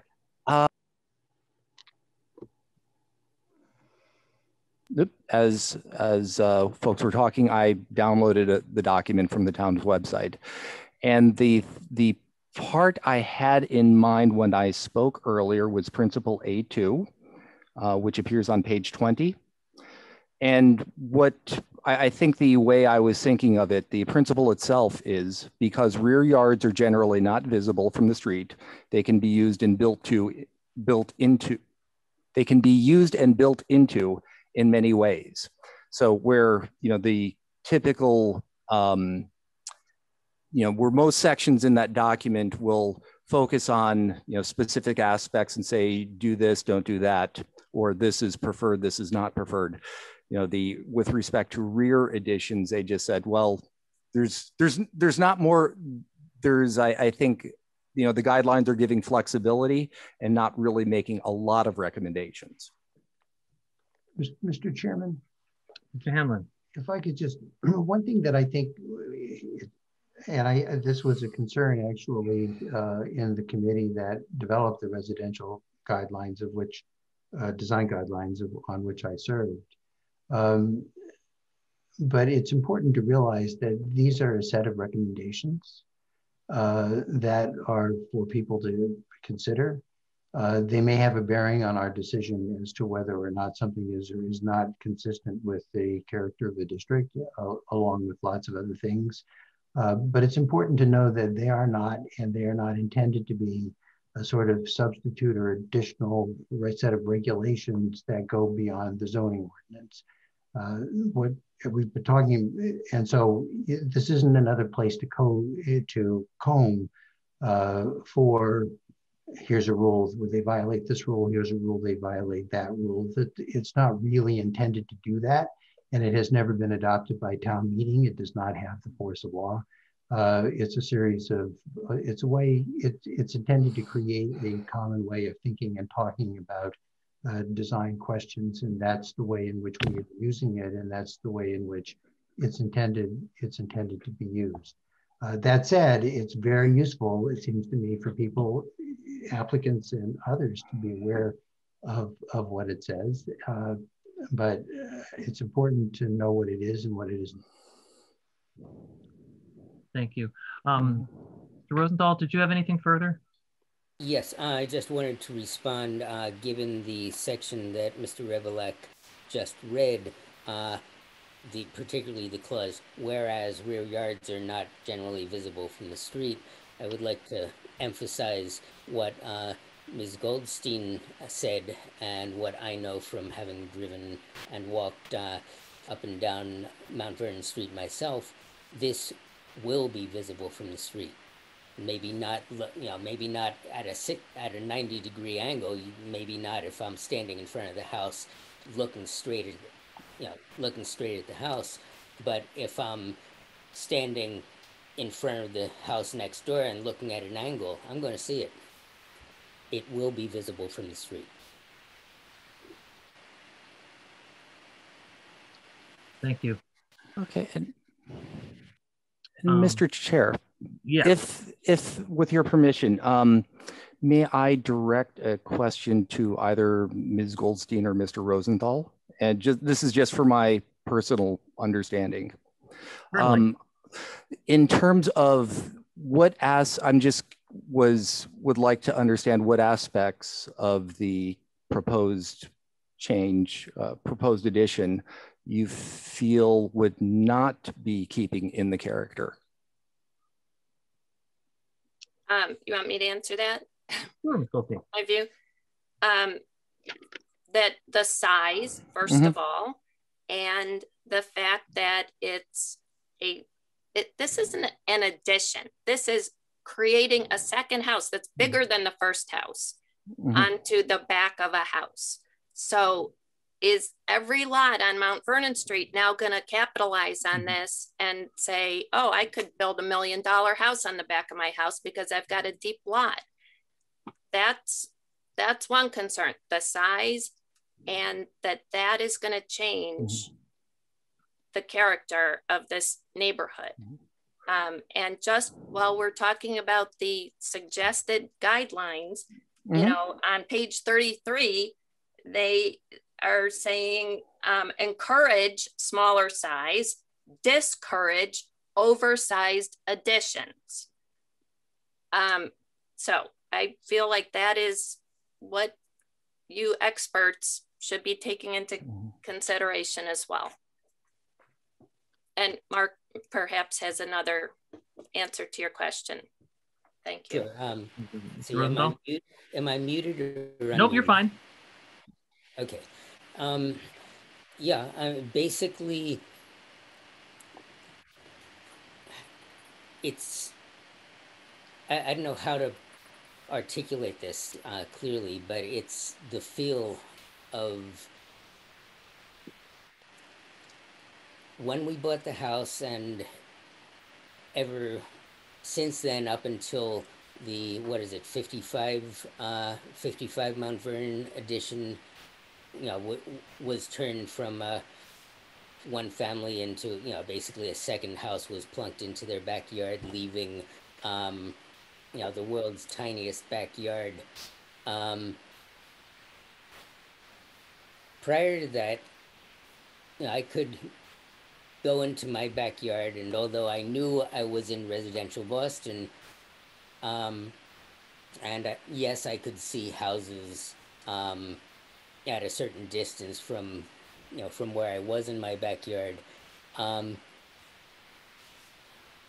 There was a little bit of a feel that, you know, well, I can get away from the city and be a little bit in the country. And suddenly, with a, you know, with the second house in the backyard of the 55 Mount Vernon property, the trees are gone. You know, it's no longer, I mean, it's not, you know, yes, I can look in different directions and, yeah, and not see this additional house there. But if that happens to every other R2 in the district, it's going to feel like basically Northeast Philly, where I grew up, and not like Arlington, where I chose to move to, because to a great extent that it was halfway between city and country.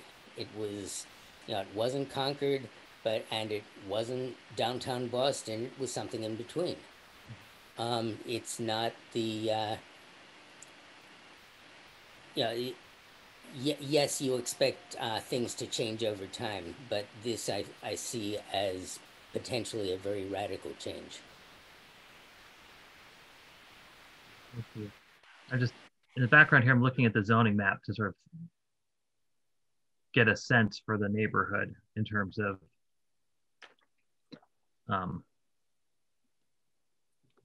what would be allowed, what would not be allowed. It's all very odd. So to the question about like all the other houses, so this side of, let's go ahead and share this. It's bizarre. So the property here is highlighted. This property here. So the darker yellow is 2-family, and the lighter tone is single family.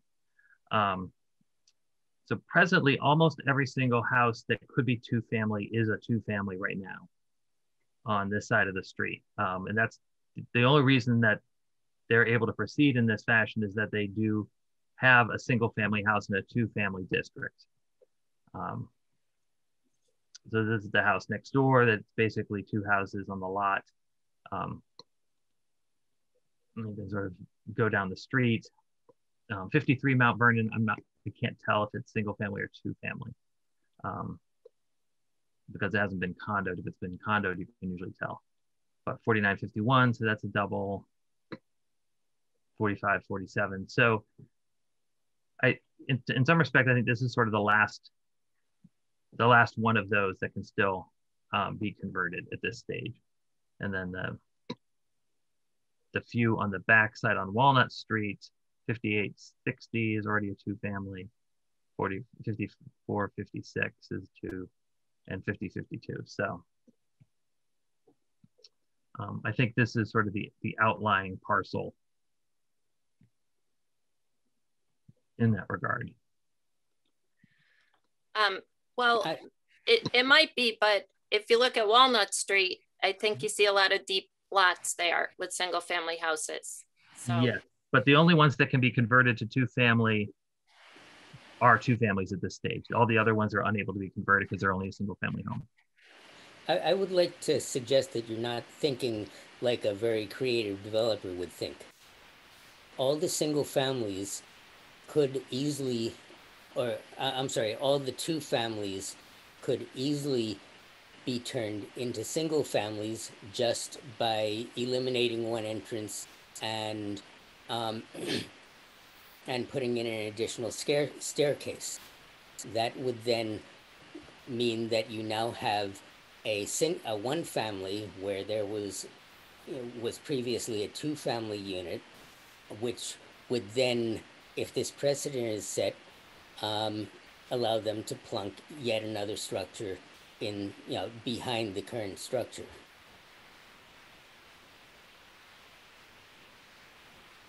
So the tools that are in the zoning bylaw to limit the size of a structure on a property, there's a couple of different criteria. One is lot coverage, that you can only cover a certain percentage of the lot. And the other is that you are required to provide usable open space, which is an open space area, which is a certain percentage of the gross floor area of the home, which is the interior space of the home. And those sort of limit the density on the property. So under the bylaw, it is possible to build larger than this, I believe. Whether that's a good idea or not, is not before us today. But I think the board is well informed of the neighbors' opinions on this matter. And I would like to allow the board to move on so that we can discuss the how we would like to proceed. So, Mr. Rosenthal, unless you have anything in addition, I would like to bring the public comment period to a close. That's fine. Okay, thank you, sir.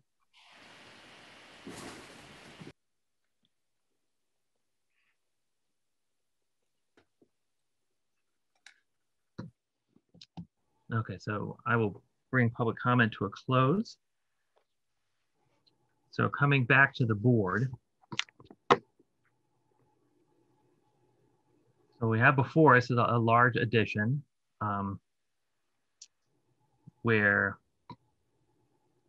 we have information from the planning department. We have information from the abutting residents. And we need to come to a decision about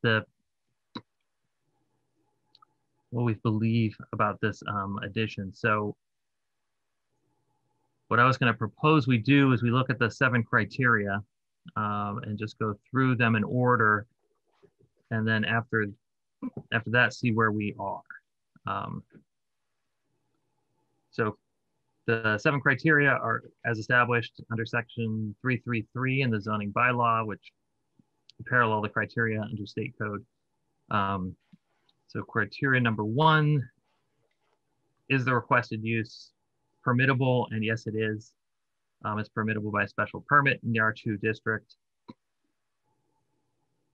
Criteria number 2, the public convenience / welfare.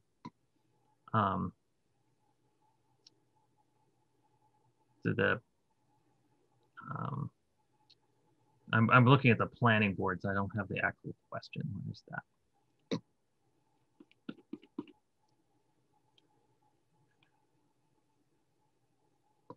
There we go. Explain why the requested use is essential or desirable to the public convenience or welfare. And the planning department is that the proposal would create an additional housing unit. And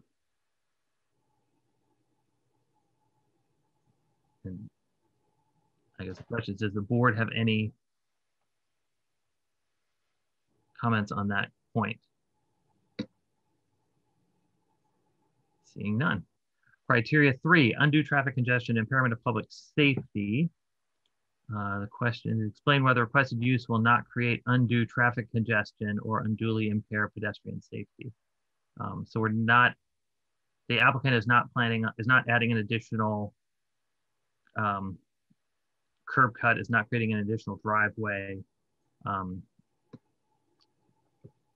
There will obviously be additional cars because of the second unit, but it is in keeping with the current residential pattern of that neighborhood. I don't think it's creating anything beyond the amount of traffic that someone would anticipate for a project like this. Criterion number 4, to explain why the requested use will not overload any public water, drainage, or sewer system or any other municipal system to such an extent that the requested use or any developed use in the immediate area or any other area of the town will be unduly subjected to hazards affecting health, safety, or the general welfare. And I think this is typically applied if the project was of such a scale that it would overwhelm the storm sewer system, or it would require additional sewer capacity by the town or additional water capacity by the town. The addition of one unit will not create an undue burden. The planning department did comment that the addition will expand the footprint of the structure by 923 square feet into the rear yards, which is currently paved with bituminous concrete and has a garage. Part of the addition, the applicants would remove the existing garage structure. The engineering division should review stormwater analysis report for the proposal to determine whether the addition will increase the surface water runoff rate relative to the pre-development runoff rate for Article 15. So that's as Mr. Valarelli had alluded, that is a requirement that they will have to pursue as a part of the permitting process. Criteria number 5, special regulations.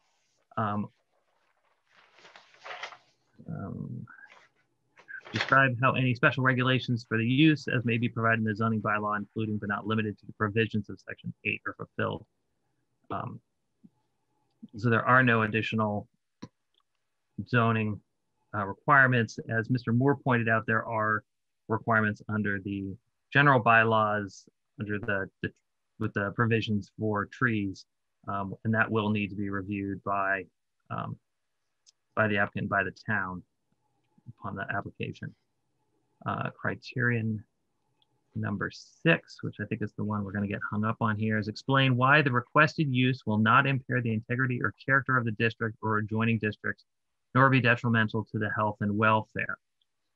And so I think this is the one where the massing comes into question. The statement from the planning board was, while the proposal will substantially increase the structure's massing, the addition will be completely within the rear yard of the property. The appearance of the home from the street will not be altered, and the applicants note that the materials selected for the addition are complementary to the existing structure. The proposal is consistent with neighborhood character and is not detrimental to health, morals, or welfare. I think this is the point that the board needs to really consider as to what their opinion is on this. Mr. Chairman? Yes, please. I just want to emphasize, I mean, just in terms of going through the very next one, I mean, this one is critical, as I think we discussed earlier. The next one is also relevant potentially, and that is the detrimental excess and a particular use. Here, the use that is being challenged is a certain way of essentially creating a two-family structure. And part of the argument is that if we allow this, then there will be several other places where you could have similar conversions, and that would mean that not only do you have this one structure to look at, but that the nature of the whole street is likely to change. That we may or may not agree with that, but that is a contention that would involve criterion 7. Well, thank you.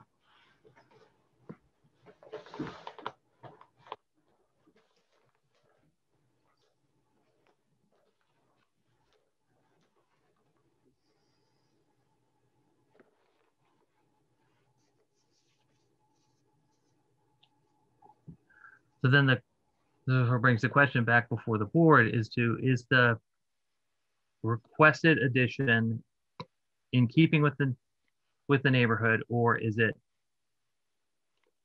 unduly large?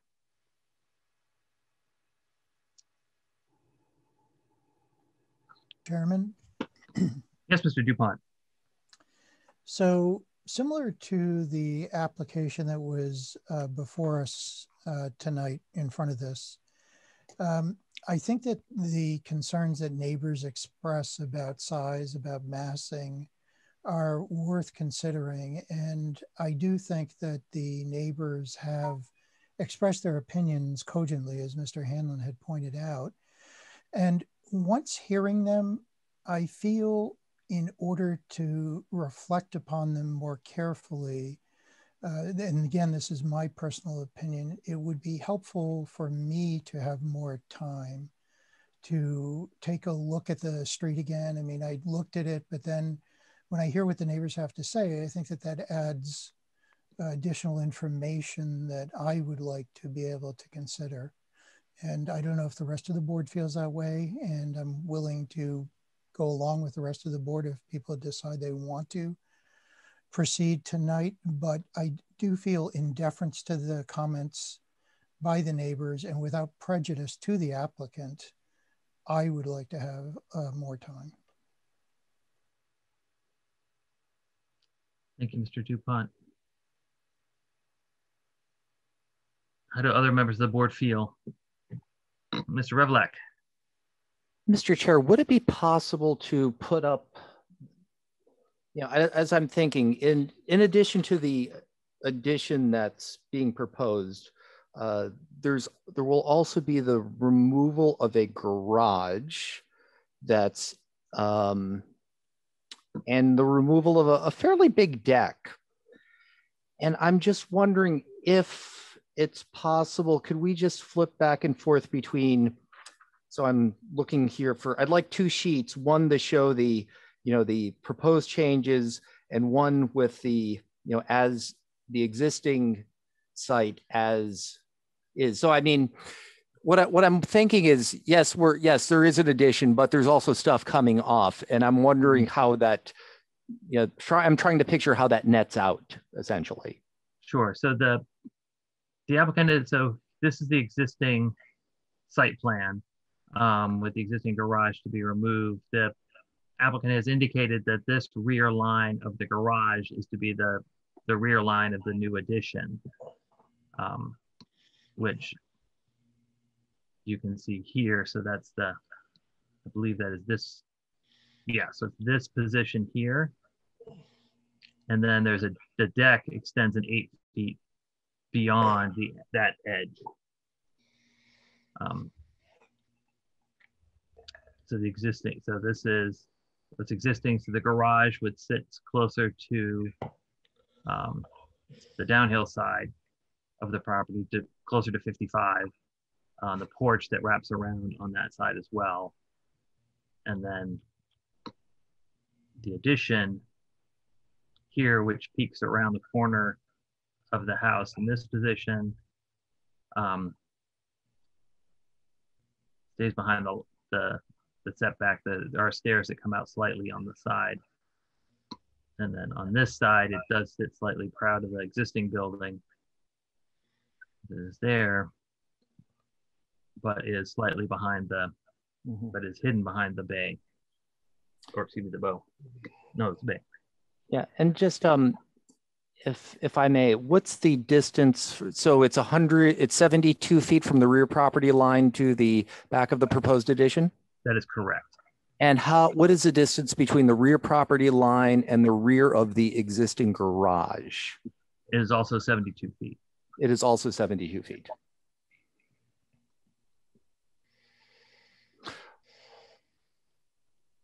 Okay, thank you, Mr. Chair.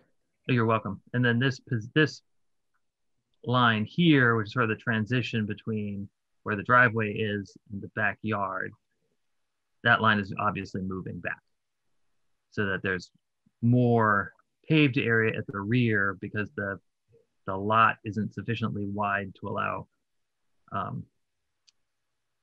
parking to come in from the side. So the parking is looping around and coming in from the rear.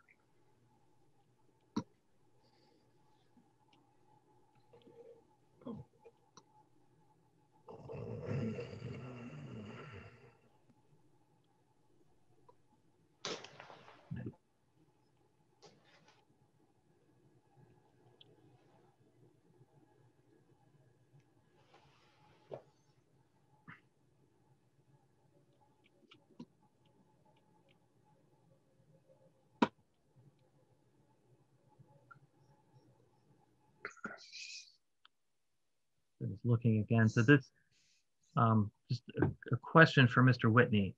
So it appears that the walk-up entrance to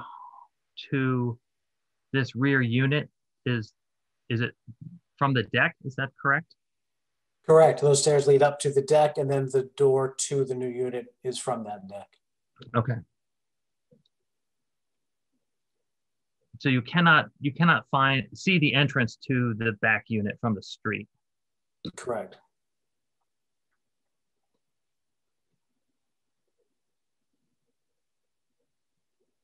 Mr. Valarelli, are you aware of any policy from the emergency services in regards to being able to locate units?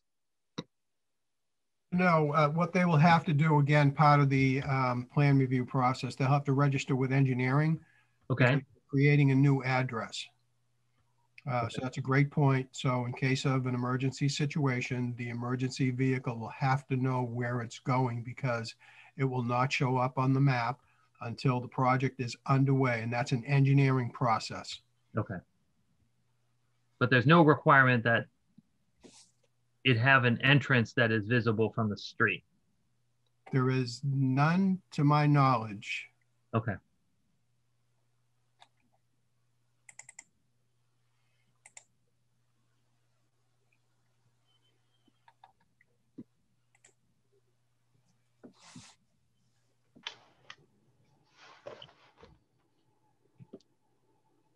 Mr. Mills, I believe you had a...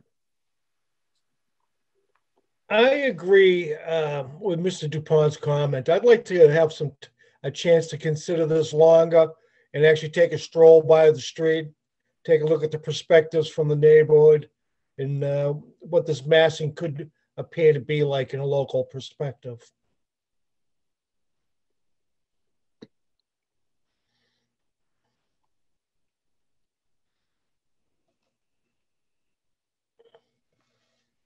Thank you.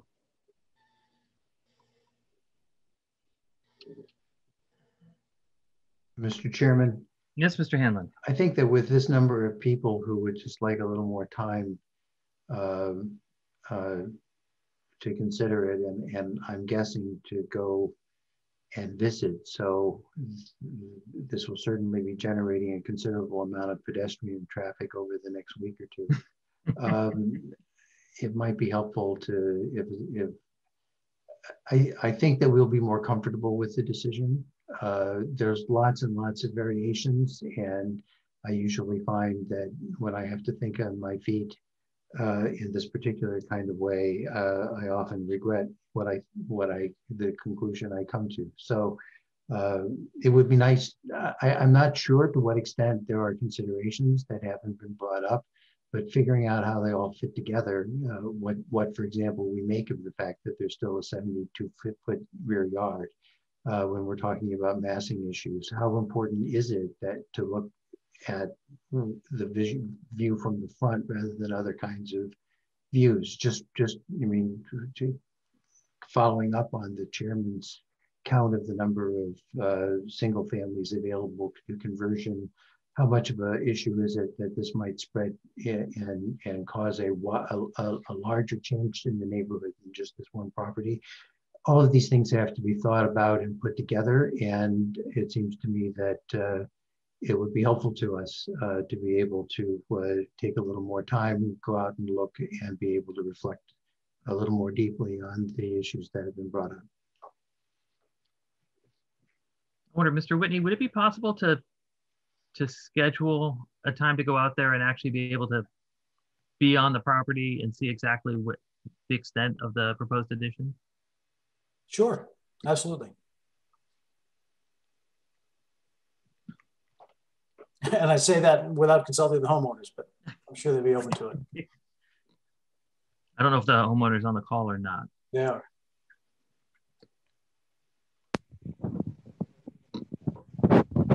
Mr. Pappas. Yes.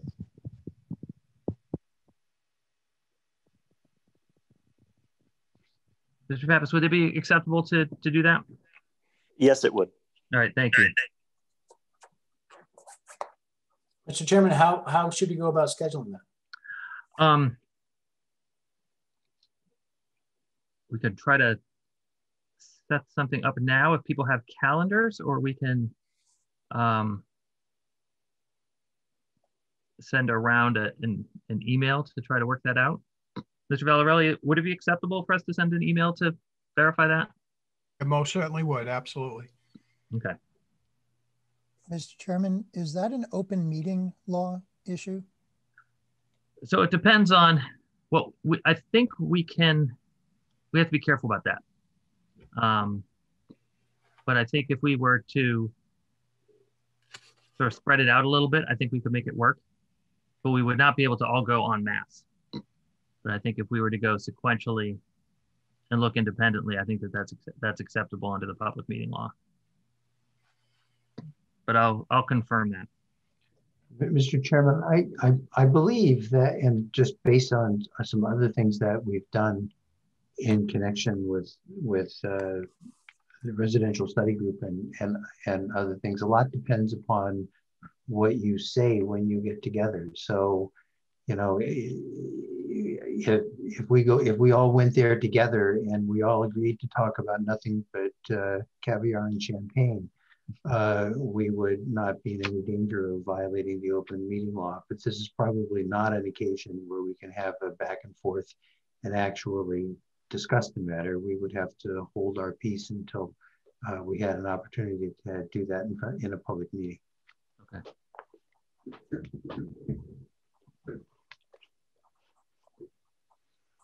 Okay. In that case, if the board is amenable, I will coordinate with Mr. Whitney to find a time that people can come by and take a look. But then we would still need, so we would need to continue tonight to a date certain.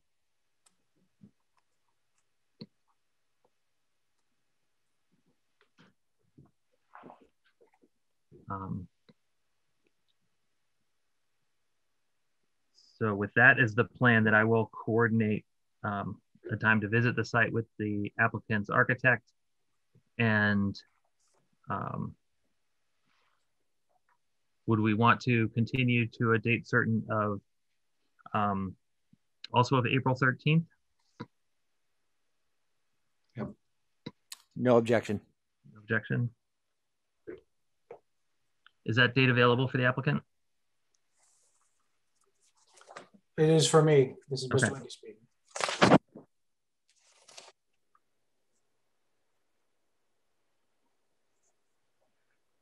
Okay. So then, may I have a motion to continue? So moved. And continuing to the date certain of April 13th at 7:30 p.m. Moved by Mr. DuPont. Was that Mr. Mills who seconded? Yes. Okay, taking the rolls. Mr. DuPont. Aye. Mr. Hanlon. Aye. Mr. Mills. Aye. Mr. Revelak. Aye. And the chair says aye. So we are continued on this until April 13th at 7:30 p.m. So that moves us to the next item on our agenda. Thank you, members of the board. You're welcome. Welcome, Mr. Whitney. You're welcome, sir.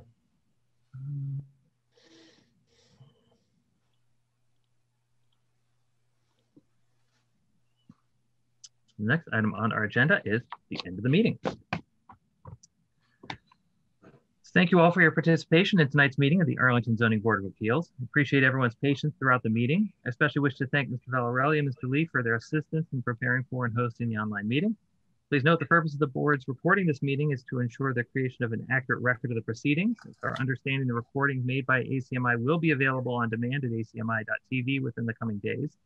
If anyone has comments or recommendations, please send them via email to zba@town.arlington.ma.us. That email address is also listed on the ZBA website. And to conclude tonight's meeting, I would ask for a motion to adjourn. Mr. Chairman? Yes, please. Mr. Moore? This is Steve Moore again.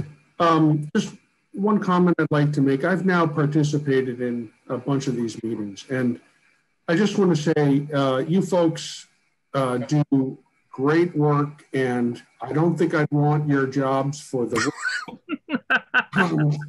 it's tough what you do. You're trying to balance so much and keeping your head so much to do with zoning, which of course is never changing, ever morphing, changing shape. So I just want to thank you for the work that you do. This is hard. This is hard stuff. And I think a little more caviar and champagne probably is, so thank you. Thank you, Mr. Moore. That's very gracious. Thank you. Appreciate that, Mr. Moore. Thank you.